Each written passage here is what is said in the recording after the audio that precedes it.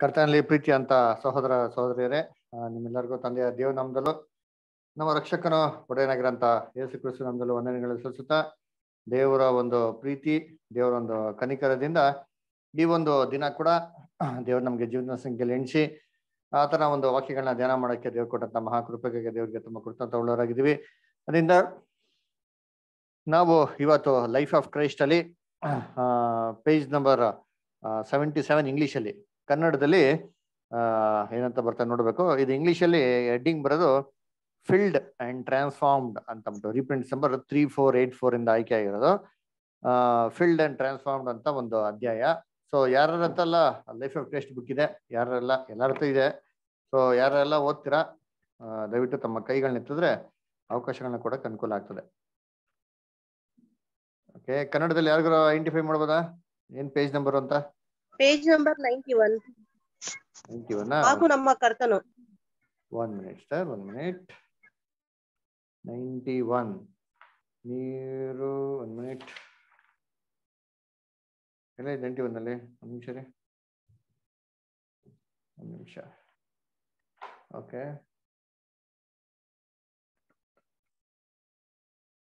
Okay, page number 92 ಕನ್ನಡದಲ್ಲಿ ಕರೆಕ್ಟಾ? ಓದ್ತೀನಿ ಬ್ರದರ್.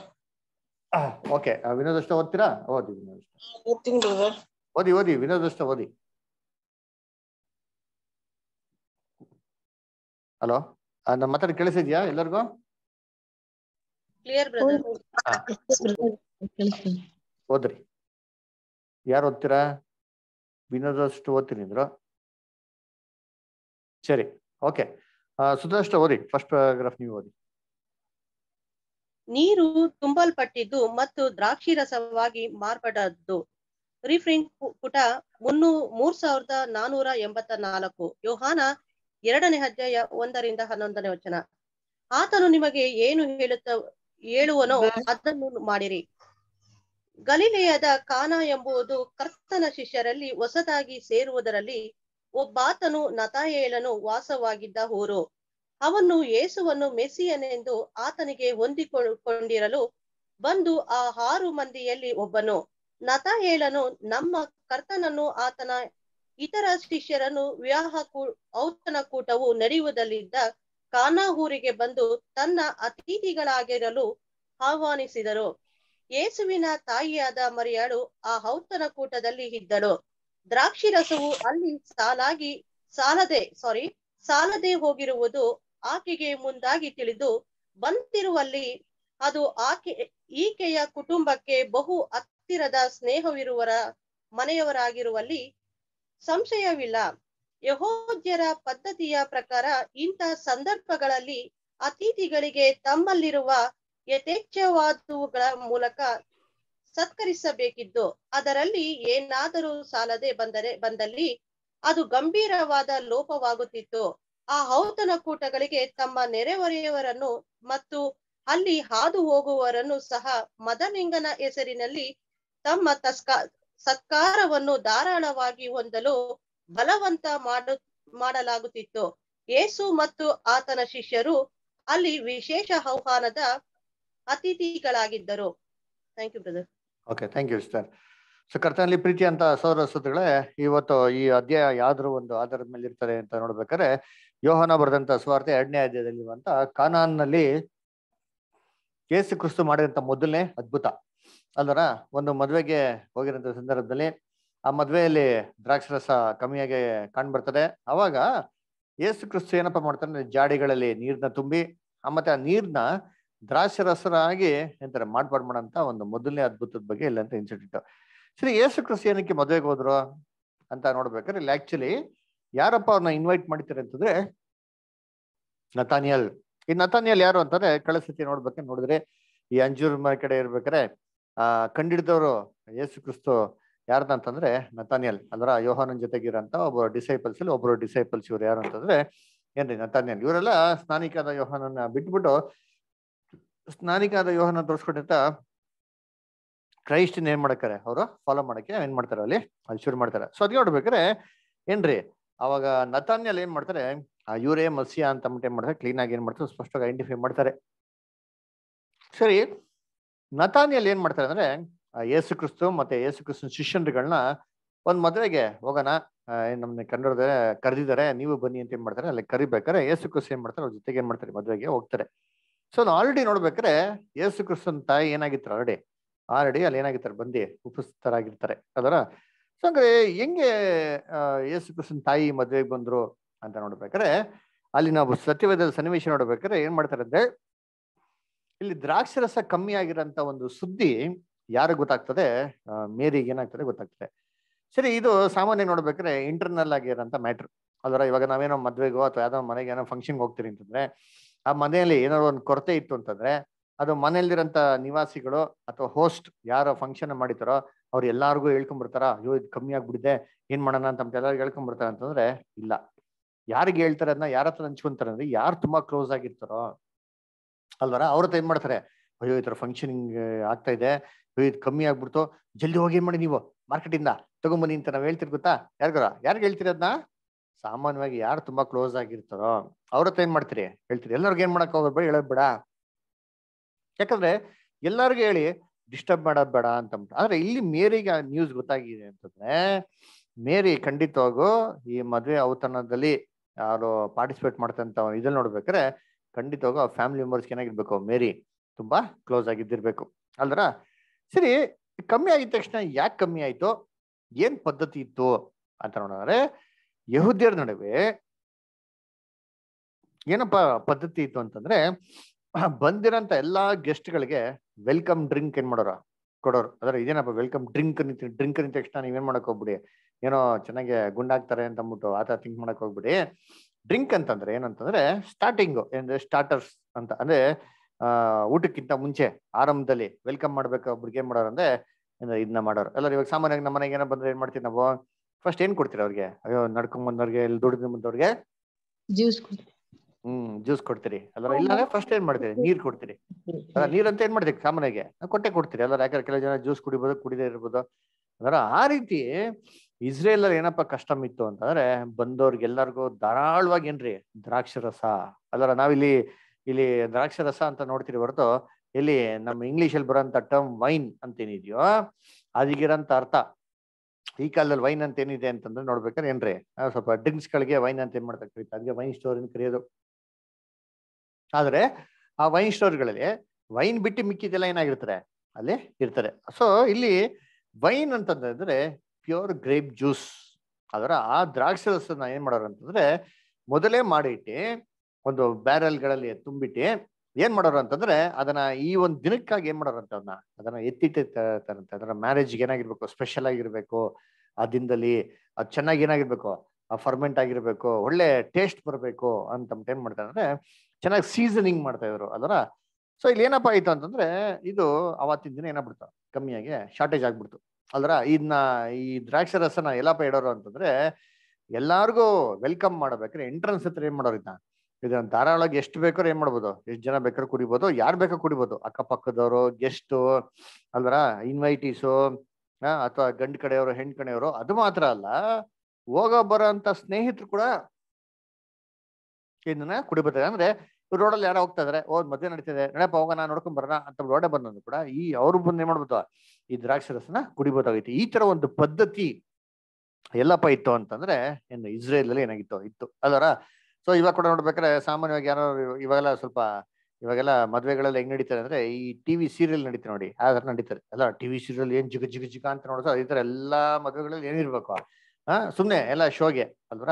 ಏನಿವೆ ಅದ್ರಲ್ಲಿ ಕೂಡ ನಾವು ಇವಾಗ ಅಬ್ಸರ್ವ್ ಮಾಡಿರ್ಬೋದು, ಇತ್ತೀಚೆಗೆ ನಡೆಯುವಂತ ಮದುವೆಗಳಲ್ಲಿ ಎಂತಾರೆ ವೆಲ್ಕಮ್ ಡ್ರಿಂಕ್ ಅಂತ ಕೊಡ್ತಾರಲ್ಲ, ಎಂತಾರೆ ಬರೋರ್ಗೆ ಏನ್ ಮಾಡ್ತಾರೆ ಫ್ರೂಟ್ ಜ್ಯೂಸ್ ಅದರ ಏನ್ ಮಾಡ್ತಾರೆ ಎಲ್ಲರಿಗೂ ಕೊಡ್ತಾರೆ ಅಲ್ವರ. ಅದ್ ಎಷ್ಟು ಜನ ಕುಡ್ದು ಎಷ್ಟು ಜನ ಬಿಸಾಕ್ತಾರೋ ವೇಸ್ಟ್ ಆಗ್ತಾರೋ ಅದ ಅನಂತರ ಮಾತು. ಆದ್ರೆ ಏನ್ ಮಾಡ್ತಾರೆ ಸುಮ್ಮನೆ ಕೊಡ್ಬೇಕು ಅಂತ ಕಾಟಾಚಾರಕ್ಕೆ ಏನ್ ಮಾಡೋದು ಕೊಡೋದು. ಆದ್ರೆ ಇಸ್ರೇಲ್ ಅಲ್ಲಿ ಕೊಡ್ಬೇಕ್ರೆ ಹೆಂಗಿರ್ತದೆ ಅಂದ್ರೆ it was one of the best ಆಗಿರೋದ್. ಏನ್ ಮಾಡ್ತಾರೆ ಅಂದ್ರೆ ಅಲ್ಲಿ ತನ್ನ ಒಂದು ಬಂದಂತ ಗೆಸ್ಟ್ ಗಳಿಗೆ ಏನ್ ಮಾಡ್ತಾರಂತೆ ಅವ್ರು ಕೊಡ್ತಾ ಇದ್ರಂತೆ ಅಲ್ವರ. ಸೊ ಅದಕ್ಕೆ ನೋಡ್ಬೇಕು, ಕುಡಿದ ತಕ್ಷಣ ಬೇಕಾದ್ರೆ ಮುನ್ಸಿಗೆ ಒಂದು ಸಂತೋಷ ಆಗ್ಬೇಕು. ಅದರಿಂದ ಈ ಒಂದು ಜ್ಯೂಸು ಎಂದ ವೈನ್ ಕಮ್ಮಿ ಆಗ್ಬಿಟ್ಟ ಅಂತಂದ್ರೆ it was A great insult. ಎಲ್ಲಾರ ಮುಂದೆ ಏನಾಗೋದು ಅಂದ್ರೆ ಒಂಥರ ಅವಮಾನ ಆಗ್ಬಿಡೋದು ಅಲ್ವರ. ಯಾರಿಗೆ ಅಂತಂದ್ರೆ ಮದ್ವೆ ಮಾಡ್ತಾ ಇದ್ರು, ಕಂಡಕ್ಟ್ ಮಾಡ್ತಾ ಅವ್ರಿಗೆ ಮಾತ್ರ ಅಲ್ಲ, ಯಾರಿಗೆ ಗೆಸ್ಟ್ಗಳು ಬರ್ತಾ ಇದಾರೋ ಆ ಗೆಸ್ಟ್ಗಳನ್ನ ಇವ್ರು ಅವಮಾನ ಮಾಡ್ದಂಗೆ ಆಗ್ಬಿಟ್ಟಿರೋದು ಅಲ್ವರ. ಅದಕ್ಕೆ ಅದು ತುಂಬಾ ಕಷ್ಟವಾದ ಸಿಚುವೇಶನ್. ಸೊ ಇದು ಅಲ್ಲಿ ಇರೋಂಥ ಸಿಚುವೇಶನ್ ಬ್ಯಾಕ್ ಗ್ರೌಂಡ್. ಓಕೆನಾ? ಸರಿ, ಮುಂದಕ್ಕೆ ಹೋದ ನೆಕ್ಸ್ಟ್ ಏನಾಯ್ತು ಅಂತ. ಅದರ ವಿನೋದಷ್ಟ ಓದ್ತೀರಾ? ಇದು 91ನೇ ಪೇಜ್ ನಲ್ಲಿ ಒಂದು ಪ್ಯಾರಾ ಓದ್ಲಿಲ್ಲ. ಇಲ್ಲ 90 ಎಲ್ಲ ಮುಗೀತು. ಒಂದ್ ನಿಮಿಷ ಹೇಳ್ತೀನಿ, ಪೇಜ್ ನಂಬರ್ ಹೇಳ್ತೀನಿ. 90ರಲ್ಲಿ 91 ಒಂದ್ ನಿಮಿಷ 91 ಅದು ವಾಕ್ಯ ಇರೋದು, ಅದೇನ್ ತೊಂದರೆ ಇಲ್ಲ ಆಯ್ತಾ. ಏನ್ ಮಾಡಿ ಅಂತಂದ್ರೆ ಸರಿ, ಅದು ವಾಕ್ಯ ಅಷ್ಟೇ ಇರೋದು. 92ನೇ ಪುಟದಲ್ಲಿ 2ನೇ ಪ್ಯಾರಾಗ್ರಾಫ್ ಓದ್ತೀರಾ? ಓದ್ತೀನಿ. Okay, thank you. ನಮ್ಮ ಕರ್ತನ ತಾಯಿಯು ದ್ರಾಕ್ಷಾರಸವು ಸಾಲದೆ ಬಂದಿರುವುದನ್ನು ಆತನ ಗಮನಕ್ಕೆ ತಂದಳು. ಈ ಮೂಲಕ ಆಕೆಯು ಅದ್ಭುತ ಕಾರ್ಯವನ್ನು ನಿರೀಕ್ಷಿಸಿದಳೆಂದು ಭಾವಿಸಲಾಗುವುದು.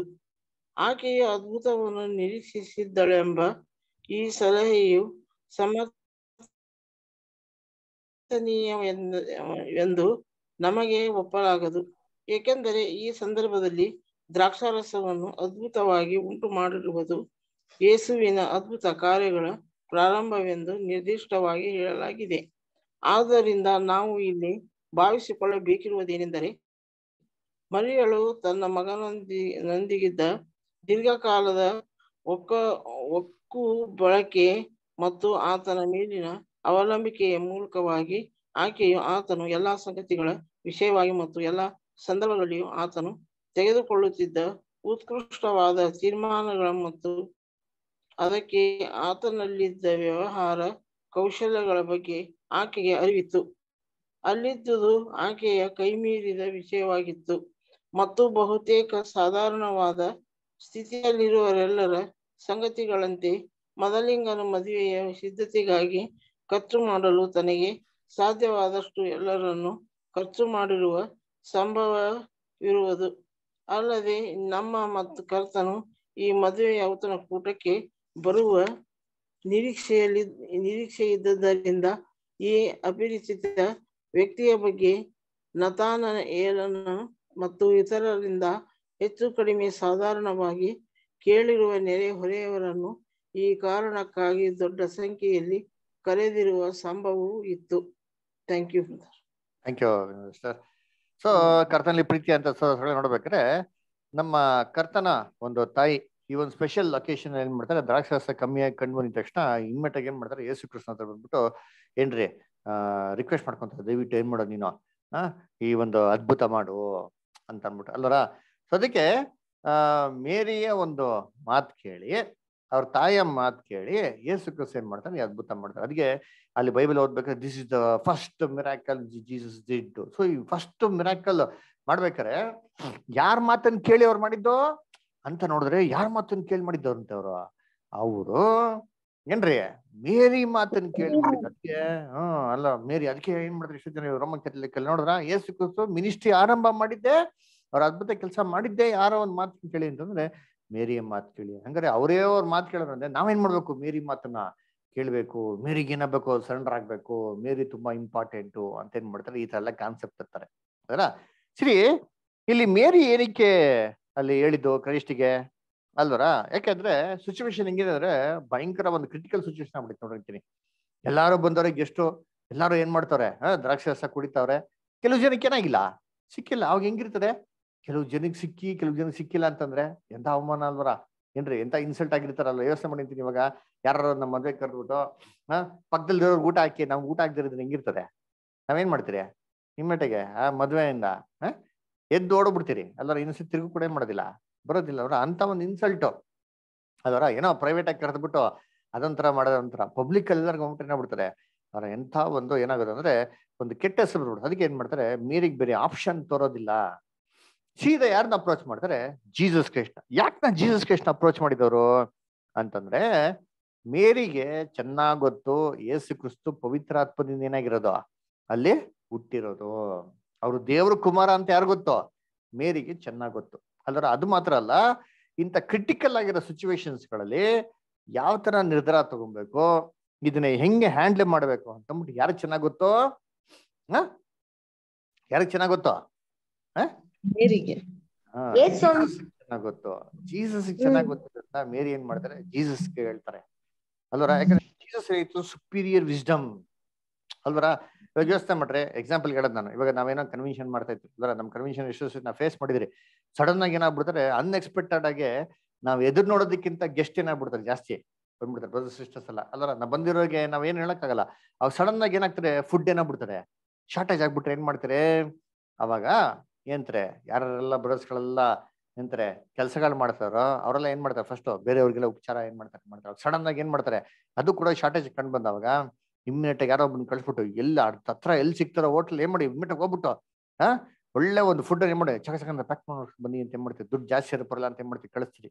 ಅಂದ್ರೆ ನಾವು ಕಳಿಸ್ಬೇಕಾದ್ರೆ ಯಾರನ್ನ ಕಳಿಸ್ತೀರ ಅವಾಗ, ಏನು ಪಾಪ ಮುಗ್ಧವಾಗಿರೋರು ಅಥವಾ ಏನು ಗೊತ್ತಾಗ್ದಿರೋಂಥ ಬ್ರದರ್ಸ್ಗಳನ್ನ ಕಳಿಸ್ತೀರ ಅಂದ್ರೆ ಇಲ್ಲ, ಸ್ವಲ್ಪ ನಾಲೆಜ್ ಆಗಿರ್ಬೇಕು ಅಲ್ರ, ಈ ಸಿಚುವೇಶನ್ ಹ್ಯಾಂಡಲ್ ಮಾಡತಕ್ಕಂಥದ್ದು. ಸೊ ವೈಸ್ ಆಗಿ ಜ್ಞಾನವಾಗಿ ಎಲ್ಲೋಗಿ ಏನ್ ಸಿಗ್ತದೆ, ಎಲ್ಲೋಗಿ ಏನ್ ಮೊದಲು ಪ್ರಾಮುಖ್ಯತೆ ಕೊಟ್ಟು ಏನ್ ಮಾಡ್ಬೇಕು ಅಂತ ವ್ಯಕ್ತಿಗಳು ಅತಿ ಶೀಘ್ರದಲ್ಲಿ ಯಾರು ಮಾಡ್ತಾರೆ ಅಂಥವ್ರಿಗೆ ಏನ್ ಮಾಡ್ತೀರಿ, ಈ ಒಂದು ರೆಸ್ಪಾನ್ಸಿಬಿಲಿಟೀಸ್ ಏನ್ ಮಾಡ್ತೀರಿ, ಹ್ಯಾಂಡಲ್ ಮಾಡ್ತೀರಿ. ಇದು ಸ್ಪಷ್ಟವಾಗಿ ಮೇರಿಗೆ ಚೆನ್ನಾಗಿ ಗೊತ್ತಿತ್ತು, ಇದು ಕ್ರೈಸ್ಟ್ಗಿಂತ ಬೇರೆ ಯಾರು ಹ್ಯಾಂಡಲ್ ಮಾಡಕ್ಕೆ ಸಾಧ್ಯನೇ ಇಲ್ಲ ಅಂತಂದ್ಬಿಟ್ಟಲ್ವರ. ಅದಕ್ಕೆ ನೋಡ್ಬೇಕಾರೆ ಏನ್ರಿ ಸೀದಾ ಬಂದ್ಬಿಟ್ಟು ಯಾರಿಗೆ ಕೊಡ್ತಾರೆ ಅಂತಂದ್ರೆ ಜೀಸಸ್ ಕ್ರೈಸ್ಟ್ಗೆ ಅಲ್ವರ. ಸೊ ಅಲ್ಲಿ ನೋಡ್ಬೇಕಾರೆ ಅದಕ್ಕೆ ಜೀಸಸ್ ಏನ್ ಮಾಡ್ತಾರೆ, ಅವ್ರ ಮಾತನ್ನ ಕನ್ಸಿಡರ್ ಮಾಡ್ತಾರೆ. ಸರಿ, ಇಲ್ಲಿ ಸಡನ್ ಆಗಿ ಗೆಸ್ಟ್ ಏನಕ್ಕೆ ಜಾಸ್ತಿ ಬಂದ್ರು ಅದರ. ಇವಾಗ ಸಾಮಾನ್ಯವಾಗಿ ಮದುವೆಗೆ ಮಾಡ್ತೀರಿ ಅಂತಂದ್ರೆ ನಾವೇನ್ ಮಾಡ್ತೀರಿ, ನಾವೇನ್ ಗೆಸ್ಟ್ ಬರ್ತಾರೋ ಅದಕ್ಕಿಂತ ಸಾಮಾನ್ಯವಾಗಿ ಏನ್ ಮಾಡ್ತಾರೆ, ಒಂದು 20% ಊಟ ಏನ್ ಮಾಡ್ತೀರಿ, ಜಾಸ್ತಿನೇ ಮಾಡ್ತಿರ್ತೀರಿ, ಕಮ್ಮಿ ಮಾಡ್ಸಕ್ ಹೋಗಲ್ಲ ಅದರ. ಯಾಕೆ, ಜಾಸ್ತಿ ಇದ್ರ ಪರ ಇಲ್ಲ, ಎಕ್ಸಸ್ ಇದ್ರ ಪರ ಇಲ್ಲ, ನಾನು ಏನ್ ಮಾಡೋದು, ಬಡವ್ರು ಕೊಟ್ಬಿಡ್ಬೋದು, ದಾನ ಮಾಡ್ಬಿಡ್ಬೋದು, ಇಲ್ಲ ಅನಾಥರಿಗೆ ಕೊಡ್ಬೋದು, ಊಟ ಇಲ್ದಿರ ಕೊಡ್ಬೋದು ಅಂತ ನಾವು ಯೋಚನೆ ಮಾಡ್ತೀವಿ ಹೊರತು ಕಮ್ಮಿ ಯಾರು ಏನ್ ಮಾಡಕ್ ಹೋಗಲ್ಲ. ಕಮ್ಮಿ ಪರವಾಗಿಲ್ಲ, ಕಮ್ಮಿ ಆದ್ರೂ ಪರವಾಗಿಲ್ಲ, ಯಾರು ಸ್ವಲ್ಪ ಪ್ಯಾಕನ ಅಂತ ಯೋಚನೆ ಮಾಡ್ತೀರಾ ಅಂತಂದ್ರೆ ಇಲ್ಲ ಅದರ. ಸೊ ಇವರು ಹಂಗೆ ಪ್ಲಾನ್ ಮಾಡಿರ್ಬೇಕಲ್ಲ, ಮತ್ತೇನಿಗೆ ಶಾರ್ಟೇಜ್ ಆಯ್ತು ಅಂತಂದ್ರೆ ಅಲ್ಲಿ ನತಾನ್ಯಲ್ಲೋ ಯಾರನ್ನ ಕರ್ಕೊಂಡ್ ಬಂದವ್ರೆ ಅಂತ ನೋಡ್ತೀರಿ ಅಂತಂದ್ರೆ ಏನ್ರಿ, ಅವ್ರು ಕರ್ಕೊಂಡ್ ಬಂದ್ರು ಎಸ್ ಜೀಸಸ್ ಕ್ರೈಸ್ಟ್ನ. ಜೀಸಸ್ ಕ್ರೈಸ್ಟ್ ಬಗ್ಗೆ ಆಲ್ರೆಡಿ ಏನಾಗಿತ್ತು, ನ್ಯೂಸ್ ಸಿಕ್ಕಾಪಟ್ಟೆ ಜಾಗದಲ್ಲಿ ಸ್ಪ್ರೆಡ್ ಆಗಿತ್ತು. ಏನಂತ, ಇವ್ರು ಏನ್ರಿ ಇವ್ರು ಮಸಿಯ ಅಂತೆಪಾ ಅಂತಂದ್ಬಿಟ್ಟು ಯಾರು ಹೇಳಿತಾರೆ, ನತಾನ್ಯ ಹೇಳಿತಾನೆ. ಆದ್ರೆ ಹೆಂಗೆ ನತಾನ್ಯೆಲ್ಲ ಯೇಸು ಕ್ರಿಸ್ತ ಎಲ್ಲಿ ಕಂಡಿಡಿದ್ರು, ಅಂಜೂರದ ಮರ ಕೆಳಗಡೆನೆ ಇರ್ಬೇಕಾದ್ರೆ ಕಂಡಿಡ್ದಿರ್ಬೇಕಾರೆ ಅವಾಗ ಆ ಕುತೂಹಲದಿಂದ ಏನ್ ಮಾಡ್ತಾರೆ, ಈ ಒಂದು ಸಾಕ್ಷಿನ ಕೇಳೋದಿಕ್ಕೆ ನೋಡೋದಿಕ್ಕೆ ಒಂದು ಕ್ಯೂರಿಯಾಸಿಟಿಯಿಂದ ಬಂದಿರ್ತಾರೆ. ಅಂದ್ರೆ ಆ ಕ್ಯೂರಿಯಾಸಿಟಿನ ಬಂದಿರ್ತಾರೆ ಅಲ್ವರ. ಆಮೇಲೆ ಆ ಕಾಲದಲ್ಲಿ ಇಸ್ರೇಲ್ ಅಂತಂತ ಹೇಳ್ಬೇಕ್ರೆ, ಅದು ಮುಖ್ಯವಾಗಿ ಈ ಪ್ರಾಂತ್ಯ ಅಂತ ಹೇಳ್ಬೇಕ್ರೆ ದೊಡ್ಡದಾಗಿರೋ ನಮ್ಮ ಒಂದು ಬೆಂಗಳೂರು ಪಟ್ಟಣ ತರ ಏನ್ ಇರ್ತಾರಲ್ಲ ಅಲ್ವರ. ಏನ್ರಿ ಇವಾಗ ಉದಾಹರಣೆಗೆ ಹೇಳ್ಬೇಕು ಅಂದ್ರೆ ನಮ್ಮ ರೇಷ್ಮೆ ಊರ್ ಅಂತ ಅನ್ಬೋದು ಅಲ್ವ. ರೇಷ್ಮೆ ಊರಲ್ಲಿ ಏನೋ ಮದ್ವೆ ಆಗ್ತಾರೆ, ಏನ್ ಬಿಡ್ತಾರೆ, ಯಾರು ಬರ್ತಾರೆ, ಊರಲ್ಲೇ ಏನೋ ಬಿಡ್ತಾರೆ, ಸೇರ್ಬಿಡ್ತಾರೆ. ಆತರ ಒಂದು ಚಿಕ್ಕ ಗ್ರಾಮದ ತರ ಅಲ್ವರ. ಸೊ ಆ ತರ ಇರೋಂಥ ಪ್ಲೇಸ್ ಅದು. ಏನ್ರಿ 2000 ವರ್ಷದ ಮುಂಚೆ ಜನ ನಿವಾಸಿಗಳು ಏನಾಗ್ತಿದ್ರು, ತುಂಬಾ ಕಮ್ಮಿ ಇರ್ತಿದ್ರು. ಯಾರ್ದಾರ ಒಂದ್ ಮನೇಲಿ ಏನ್ರಿ ಒಂದು ಫಂಕ್ಷನ್ ಆಗ್ತಾರೆ ಅಂತಂದ್ರೆ ಆ ಊರವ್ರೆಲ್ಲ ಏನಾಗ್ಬಿಡೋರಂತಲ್ಲಿ ಅಲ್ಲಿ ಸೇರ್ಬಿಡೋರು ಅದರ. ಸೊ ಈ ರೀತಿ ಎಸ್ಪೆಷಲಿ ಅಲ್ಲಿ ಏನಾಗಿತ್ತು ಅಂತಂದ್ರೆ ಯೇಸು ಕ್ರಿಸ್ತನ್ ನೋಡೋದಿಕ್ಕೇನೆ, ಯೇಸು ಕ್ರಿಸ್ತನ ಬಗ್ಗೆ ತಿಳ್ಕೊಳೋದಿಕ್ಕೋಸ್ಕರನೇ ಅಲ್ವರ ಏನಾಗಿತ್ತು, ತುಂಬಾ ಜನ ಬಂದಿರೋದ್ರಿಂದ ಈ ತರ ವೈನ್ ಏನಾಯ್ತು ಅಲ್ಲಿ ಶಾರ್ಟೇಜ್ ಆಯ್ತು ಅಲ್ವರ. ಇವತ್ತು ಕೂಡ ನೋಡ್ಬೇಕಾದ್ರೆ ಕೆಲವೊಂದು ಜಾಗಗಳಲ್ಲಿ ಗ್ರಾಮಗಳಲ್ಲಿ ಹೋದ್ರೆ, ಹಳ್ಳಿಗಳಲ್ಲಿ ಹೋದ್ರೆ ಹೆಂಗಿರ್ತಾರೆ ಅಂದ್ರೆ, ಯಾರ ಮನೇಲಿ ಏನ್ರಿ ಯಾರೋ ತೀರ್ಕೊಂಬಿಟ್ಟ ಅಂತಂದ್ರೆ ಊರವರೆಲ್ಲ ಏನಾಗ್ಬಿಡ್ತಾರೆ, ಎಲ್ಲ ಮನೆ ಬಿಟ್ಬಿಡ್ತಾರೆ ಅಂತ, ಎಲ್ಲರೂ ಮನೆಗೆ ಏನ್ ಮಾಡ್ತಾರೆ, ಬಂದ್ಬಿಡ್ತಾರೆ ಅಲ್ವರ. ಸಹಾಯ ಮಾಡೋದಕ್ಕಾಗಲಿ, ಕೆಲಸಗಳು ಮಾಡೋದಕ್ಕಾಗ್ಲಿ ಅದರ. ಅದೇ ತರ ಒಂದು ಸಪೋರ್ಟ್ ಕೊಡೋದಕ್ಕಾಗ್ಲಿ, ಅದೇ ತರ ಮದುವೆ ಅಂತ ವಿಚಾರ ಕೂಡ ಇದ್ದು ಸರಿ ಏನಾಗ್ತಾರೆ, ಅವ್ರ ಮೇಲೆ ಅಕ್ಕಪಕ್ಕ ಯಾರ ಮೇಲೂ ಊಟನೇ ಮಾಡಲ್ಲ, ಅಡಿಗೆನೆ ಮಾಡೋದಿಲ್ಲ. ಅವತ್ತೆಲ್ಲ ಯಾರ ಮೇಲೆ ಅಂದ್ರೆ ಇವ್ರ ಮನೆಯಲ್ಲೇನೆ ಎಲ್ಲ ಫುಲ್ ಪ್ರಿಪ್ರೇಷನ್ಸ್ ಅಲ್ಲರ. ಊರಲ್ಲಿ ಏನ್ ಮಾಡ್ಬಿಡ್ತಾರೆ, ಬಸ್ಸೇ ಹಾಕ್ಬಿಡ್ತಾರೆ ಮದುವೆಗೆ ಹೋಗ್ಬೇಕು ಅಂದ್ರೆ. ಎಲ್ಲರ ಏನ್ ಮಾಡ್ರಿ, ಎಲ್ಲರೂ ಬಸ್ ಬಂದ್ಬಿಡ್ರಿ, ಊರಲ್ಲಿ ಜನ ಆಯ್ತು, ಒಂದು 100 ಜನ ಇರ್ತಾರೆ, ಒಂದ್ 2-3 ಬಸ್ ಹಾಕ್ರೆ ಮುಗಿದಾಯ್ತು, ಫಿಲಿಮ್ ಅದ ಕ್ಲೋಸ್ ಅದರ. ಆ ತರ ಏನ್ ಮಾಡ್ತಾರೆ ಏನ್ರಿ, ಇದಂತ ಕಸ್ಟಮ್ ಆ ಕಾಲದಲ್ಲಿ ಇರೋದ್ರಿಂದ ಏನ್ ಮಾಡೋದು ಅಂದ್ರೆ ಸಡನ್ ಆಗಿ ಅನ್ಎಕ್ಸ್ಪೆಕ್ಟೆಡ್ ಆಗಿ ಅದರ ಏನಾಯ್ತು ಅಂದ್ರೆ ಇವ್ರು ಎದುರು ನೋಡೋದಕ್ಕಿಂತ ಜಾಸ್ತಿ ಜನ ಬಂದ ದ್ರಾಕ್ಷಾರಸ ಏನಾಯ್ತು ಅಲ್ಲಿ ಕಮ್ಮಿ ಆಗೋದು ಅದರ. ಸೊ ನೆಕ್ಸ್ಟ್ ಏನಾಯ್ತು ನೋಡೋಣ ಹೋಗಿ next paragraph. Next paragraph first ನಿಮ್ಮ ಅಷ್ಟು ಓದ್ತೀರಾ? ಓದ್ತೀನಿ ಬ್ರದರ್. ಆ ಮನೆಯಲ್ಲಿ ಯೇಸುವಿನ ಸೌಹಾರ್ದತೆ. ಈ ಘಟನೆಯ ವಿವರಣೆಯು ನಮಗೆ ನಮ್ಮ ಕರ್ತನ ಗುಣದಲ್ಲಿನ ಸಾಮಾಜಿಕ ಮುಖದ ಒಂದು ಇಣುಕು ನೋಟವನ್ನು ನೀಡುತ್ತದೆ.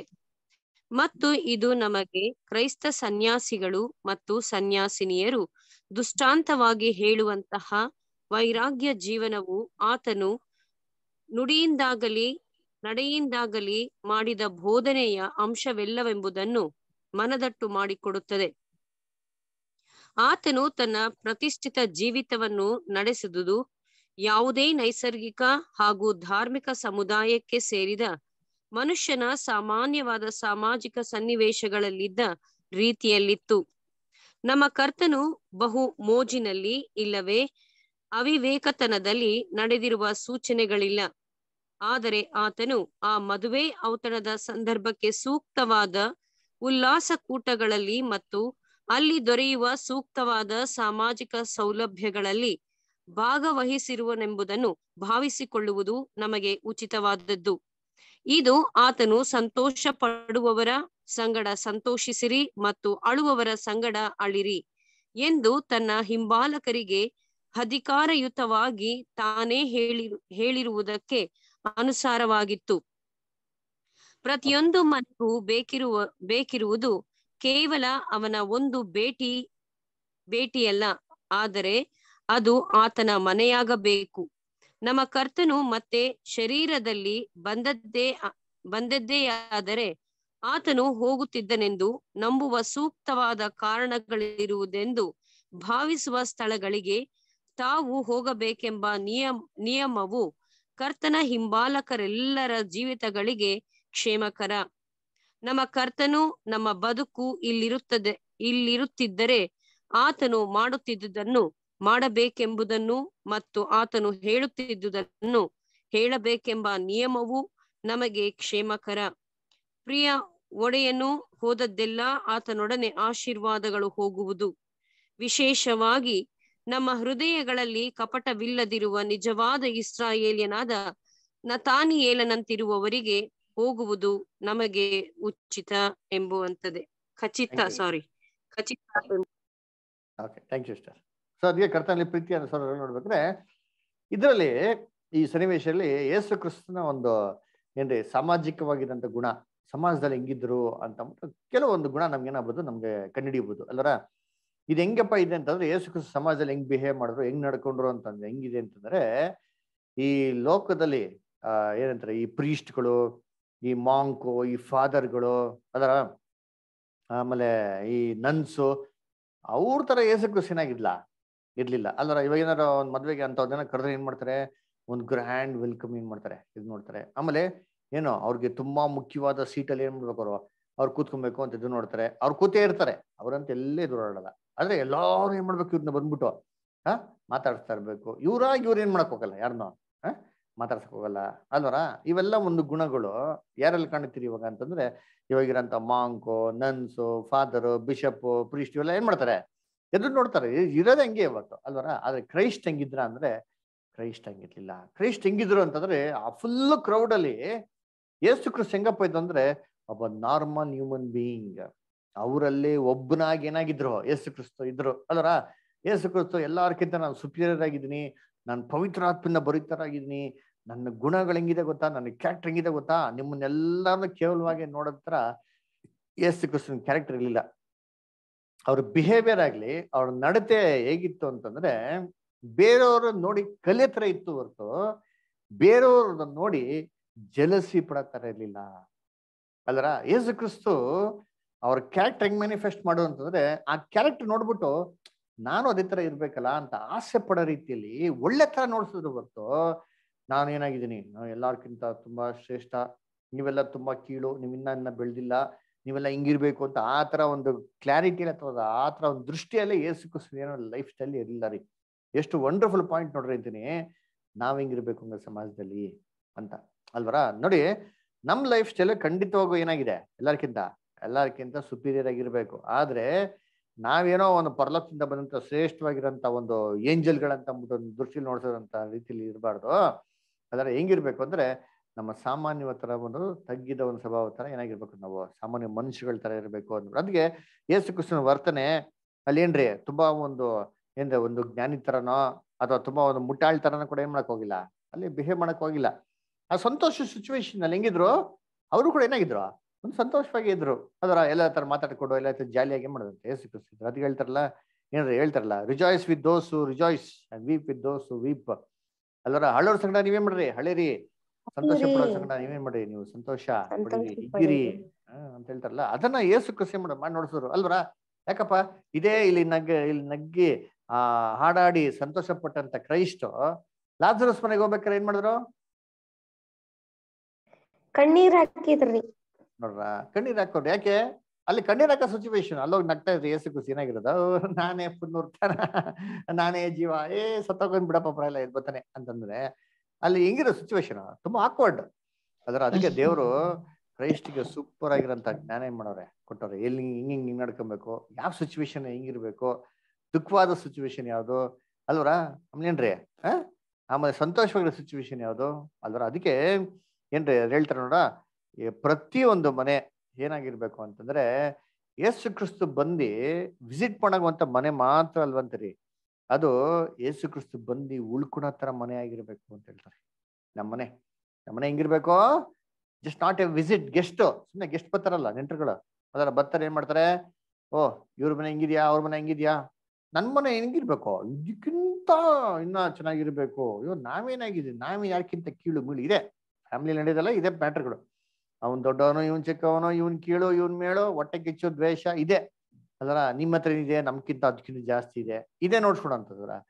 ಕ್ರೈಸ್ತನ ಮನೆ ಆತರ ಇರಬಾರ್ದು. ದೇವ್ರ ಮಕ್ಳು ಮನೆ ಹೇಗಪ್ಪ ಇರ್ಬೇಕು ಅಂತಂದ್ರೆ, ಕ್ರೈಸ್ಟ್ ಏನ್ರಿ ಒಂದ್ ಮನೆಗೆ ಹೋದ್ರೆ ಆ ಮನೆ ಉಳ್ಕೊಳೋ ರೀತಿಲಿ ಇತ್ತಂತೆ ಮನೆ.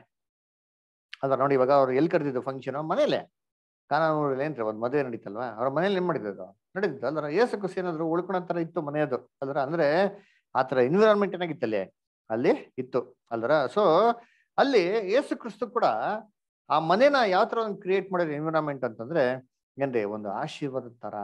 ಯೇಸು ಕ್ರಿಸ್ತ ಬಂದಿರೋದ್ರಿಂದ ಎಲ್ಲಾರ್ಗೇನ್ರಿ ಒಂಥರ ಆಶೀರ್ವಾದ, ಸಂತೋಷ ತರ ಏನಾಗಿತ್ತಂತೆ ಅಲ್ಲಿ ಇತ್ತಂತೆ ಅಲ್ರ. ಅದೇ ತರ ದೇವ್ರ ಮಕ್ಳು ಕೂಡ ಏನ್ರಿ ಯಾವ್ದಾರ ಮನೆಗೆ ಹೋದ್ರು ಕೂಡ ಏನ್ ತರೋರಾಗಿರ್ಬೇಕು ಅಂತಂದ್ರೆ ಸಂತೋಷ ತರೋರಾಗಿರ್ಬೇಕು, ಆಶೀರ್ವಾದಗಳನ್ನ ಏನ್ಬೇಕು ಆ ಮನೇಲಿ ತರೋರಾಗಿರ್ಬೇಕು, ಸಂತೋಷ ಎಲ್ಲ ಉತ್ಸಾಹ ತರೋರಾಗಿರ್ಬೇಕು ಹೊರತು ಯಾವುದೇ ಕಾರಣಕ್ಕೂ ಅಂತ ದುಃಖ, ಕಣ್ಣೀರು, ಗೋಳಾಟ, ಕಷ್ಟ, ವೇದನೆ.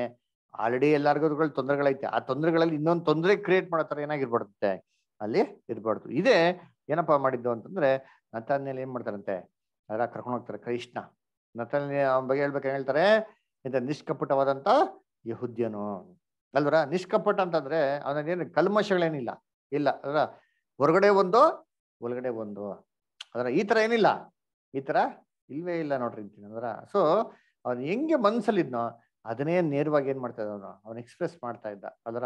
ಸೊ ದೇವ್ರ ಮಕ್ಳು ಹೆಂಗಿರ್ಬೇಕು ಅಂದ್ರೆ ಏನಂತಾರೆ, ನೇರವಾಗಿ ಈ ತರ ಒಂದು ಶುದ್ಧವಾದಂತ ಮನ್ಸಿಂದ ಇರೋರು ಏನಂತಾರೆ, ಯಾರ್ಯಾರ ಮನೆಗೆ ಹೋದ್ರು ಸರಿ ಎಂತರ ಹೆಂಗಿರ್ಬೇಕಂತೆ, ಆಶೀರ್ವಾದ ತರೋರಾಗಿರ್ಬೇಕು. ನಾವು ಕ್ರೈಸ್ಟ್ ರೆಪ್ರೆಸೆಂಟೇಟಿವ್ಸ್ಗಳು, ರಾಯಭಾರಿಗಳು ಅಂತ ಬೈಬಲ್ ಹೇಳ್ತಾರಲ್ಲ ಅದರ. ಇವನ್ ನಮ್ಮ ಭಾರತ ದೇಶಕ್ಕೆ ಏನಾಗೋರೆ ರಾಯಭಾರಿ ಇದಾರೆ ನೋಡ್ರಿ ಅಂತೀನಿ ಅದರ. ಹೊರಗಡೆ ದೇಶಕ್ಕೆ ಹೋದವಾಗ ನಮ್ಮ ದೇಶನ ಎಂತಾರೆ ರೆಪ್ರೆಸೆಂಟ್ ಮಾಡಿ ಏನ್ ಮಾಡ್ತಾರೆ, ಮಾತಾಡ್ತಾರೆ ಅಂದ್ರೆ. ಇತ್ತೀಚೆಗೆ ಏನಾಗಿದೆ ನಮ್ಮ ದೇಶಕ್ಕೆ ನೇಟೋ ಇತ್ತು ಗೊತ್ತಾ, ನಾರ್ತ್ ಅಟ್ಲಾಂಟಿಕ್ ಟ್ರೀಟಿ ಆರ್ಗನೈಸೇಷನ್ ಅಂತ. ಅಂದ್ರೆ ಲೋಕದಲ್ಲಿರೋಂಥ ಎಲ್ಲ ದೊಡ್ಡ ದೊಡ್ಡ ರಾಜ್ಯಗಳು ಸೇರಿಬಿಟ್ಟು ಒಂದು ಒಕ್ಕೂಟ ಸೇರಿದೆ. ಆ ಒಕ್ಕೂಟಕ್ಕೆ ನೆಕ್ಸ್ಟ್ ಬರೋಂಥ ವರ್ಷಕ್ಕೆ ಏನಂತಾರೆ ಪ್ರಧಾನ ಮಂತ್ರಿಯಾಗಿ ಪ್ರೆಸಿಡೆಂಟ್ ಏನಂತಾರೆ ಅಧ್ಯಕ್ಷರಾಗಿ ಯಾರನ್ನ ಮಾಡಿದ್ದಾರೆ ಅಂತಂದ್ರೆ ನಮ್ಮ ಭಾರತ ದೇಶಕ್ಕೆ ಏನಾಗಿದೆ ಅವಕಾಶ ಸಿಕ್ಕಿದೆ ಅಲ್ವರ. ಸೊ ಇದು ಏನ್ರಿ ಒಂಥರ ಒಂದು ಏನಂತಾರೆ ಒಂದು ಎನ್ವಿರಾನ್ಮೆಂಟ್ ಕ್ರಿಯೇಟ್ ಮಾಡೋ ತರ ಅಲ್ವರ. ಸೊ ಆ ರೀತಿ ಏನೇ ಒಂದು ಬ್ಲೆಸ್ಸಿಂಗ್ಸ್ ತರ ಅಂತಾರೆ. ಇವಾಗ ಯಾರನ್ನ ರೆಪ್ರೆಸೆಂಟ್ ಮಾಡ್ತಾರೆ ಅಂದ್ರೆ ನಮ್ಮ ಒಂದು ದೇಶನ ಏನ್ ಮಾಡ್ದಂಗೆ ಅಲ್ಲಿ ರೆಪ್ರೆಸೆಂಟ್ ಮಾಡೋ. ಅದೇ ತರ ನಾವು ಕೂಡ ಕ್ರೈಸ್ಟ್ನ ಏನ್ ಮಾಡ್ತಾರೆ ರೆಪ್ರೆಸೆಂಟ್ ಮಾಡ್ತಾ ಇದೀರಿ ಅಂತ ಅಂದ್ಬಿಟ್ಟು ಏನ್ ಮಾಡಬೇಕು, ಸ್ವಲ್ಪ ಕ್ಷಣ ಯೋಚನೆ ಮಾಡಬೇಕು. ನಮ್ಮ ಜಾಗದಲ್ಲಿ ಕ್ರೈಸ್ಟ್ ಇದ್ರೆ ಅವ್ರ ಮನೇಲಿ ಹೇಗಿರೋರು ಅಲ್ವರ. ನಮ್ಮ ಜಾಗದಲ್ಲಿ ಕ್ರೈಸ್ಟ್ ಇದ್ದಿದ್ರೆ ಅವ್ರ ಮೇಲೆ ಏನ್ ಮಾತಾಡಿರೋರು, ಯಾವ ತರ ನಡ್ಕೊಂಡಿರೋರು, ಯಾವ ತರ ಇದ್ದಿರೋರು, ಈ ತರ ನಾವೇನಾಗಿರ್ಬೇಕು ನಮ್ಮ ಮೈಂಡ್ ಅಲ್ಲಿ ಇದಿತ್ತು ಅಂತಂದ್ರೆ 100% ಪ್ರಾಬ್ಲಮ್ಗಳೇ ಇರಲ್ಲ ರೀ. ಅಂದ್ರೆ ಈ ಪ್ರಾಬ್ಲಮ್ಗಳು ಬರೋದು ಯಾವಾಗ ಅಂತಂದ್ರೆ ಈಗೋ ಸೆಲ್ಫಿಶ್ನೆಸ್ ಇಂದಾನೆ ಏನಾಗೋದು ನಮ್ಗೆ ತುಂಬಾ ಬರೋದು ಪ್ರಾಬ್ಲಮ್ಗಳು. ಓಕೆ, ಇನಿವೆ ನೆಕ್ಸ್ಟ್ ಪ್ಯಾರಾಗ್ರಾಫ್ ಓದೋಣ. ನೆಕ್ಸ್ಟ್ ಪ್ಯಾರಾಗ್ರಾಫ್ ಸುವರ್ಣ ಸಿಸ್ಟರ್ ಓದ್ತೀರಾ? ಓದ್ತೀನಿ ಬ್ರದರ್. Thank you. ಶಿಷ್ಯನು ಎಂಬ ಪದದ ಅರ್ಥವು ವಿದ್ಯಾರ್ಥಿ ಅಥವಾ ಕಲಿಯುವವನು ಎಂಬುದನ್ನು ಮತ್ತು ಆತನ ಜನರೆಲ್ಲರೂ ಆತನ ಶಿಷ್ಯರೆಂಬುದನ್ನು ಪ್ರತಿಯೊಬ್ಬ ಶಿಷ್ಯನು ಕರ್ತನನ್ನು ಪ್ರತಿನಿಧಿಸುವವನಾಗಿದ್ದು ತಾನು ಓದಲೆಲ್ಲ ಆತನು ಹೋಗುವನೆಂಬುದನ್ನು ನಾವು ಜ್ಞಾಪಿಸಿಕೊಳ್ಳುವಾಗ ಅದು ನಮಗೆ ನಾವು ಆತನ ಪ್ರತಿನಿಧಿಗಳು ಇಲ್ಲವೇ ರಾಯಭಾರಿಗಳು ಎಂಬ ಸಲಹೆಯನ್ನು ನೀಡುವುದು. ಈ ಅಂಶವು ನಮ್ಮ ಮನಸ್ಸಿನಲ್ಲಿದ್ದಲ್ಲಿ ಮಹಿಮೆಯುಳ್ಳ ನಮ್ಮ ಕರ್ತನನ್ನು ಸೂಕ್ತವಾಗಿ ಪ್ರತಿನಿಧಿಸುವುದರಲ್ಲಿ, ಅಂದರೆ ನಮ್ಮನ್ನು ಕತ್ತಲೆಯೊಳಗಿಂದ ಬಿಡಿಸಿ ತನ್ನ ಆಶ್ಚರ್ಯಕರವಾದ ಬೆಳಕಿನಲ್ಲಿ ಸೇರಿಸಿದಾತನ ಗುಣಾತಿಶಯ ಪ್ರಚಾರ ಮಾಡುವವರಾಗಲು ನಾವು ಎಷ್ಟು ಜಾಗರೂಕರಾಗಿರಬೇಕು. ಈ ನಿಟ್ಟಿನಲ್ಲಿ ನಾವು ನಮ್ಮ ಬಾಯಿಂದ ಮಾತ್ರವಲ್ಲದೆ ಹೃದಯದ ಮೂಲಕವಾಗಿಯೂ, ಅಂದರೆ ನಮ್ಮ ಕರ್ತನೆ, ನಮ್ಮ ಶರಣನೆ, ನಮ್ಮ ವಿಮೋಚಕನೇ, ನಮ್ಮ ಮಾತುಗಳು ಮತ್ತು ನಮ್ಮ ಹೃದಯದ ಧ್ಯಾನಗಳು ನಿನಗೆ ಸಮರ್ಪಕವಾಗಿರಲಿ ಎಂದು ಪ್ರಾರ್ಥಿಸುವುದು ಎಷ್ಟು ಅವಶ್ಯವಲ್ಲವೇ. ನಿಜವಾಗಿಯೂ ಕ್ರಿಸ್ತನು ಎಂಥವನಾಗಿದ್ದನೋ ನಾವು ಅಂಥವರಾಗಿಯೇ ಈ ಲೋಕದಲ್ಲಿದ್ದೇವೆ. 1 ಯೋಹಾನ 4ನೇ ಅಧ್ಯಾಯ 7ನೇ ವಾಕ್ಯ.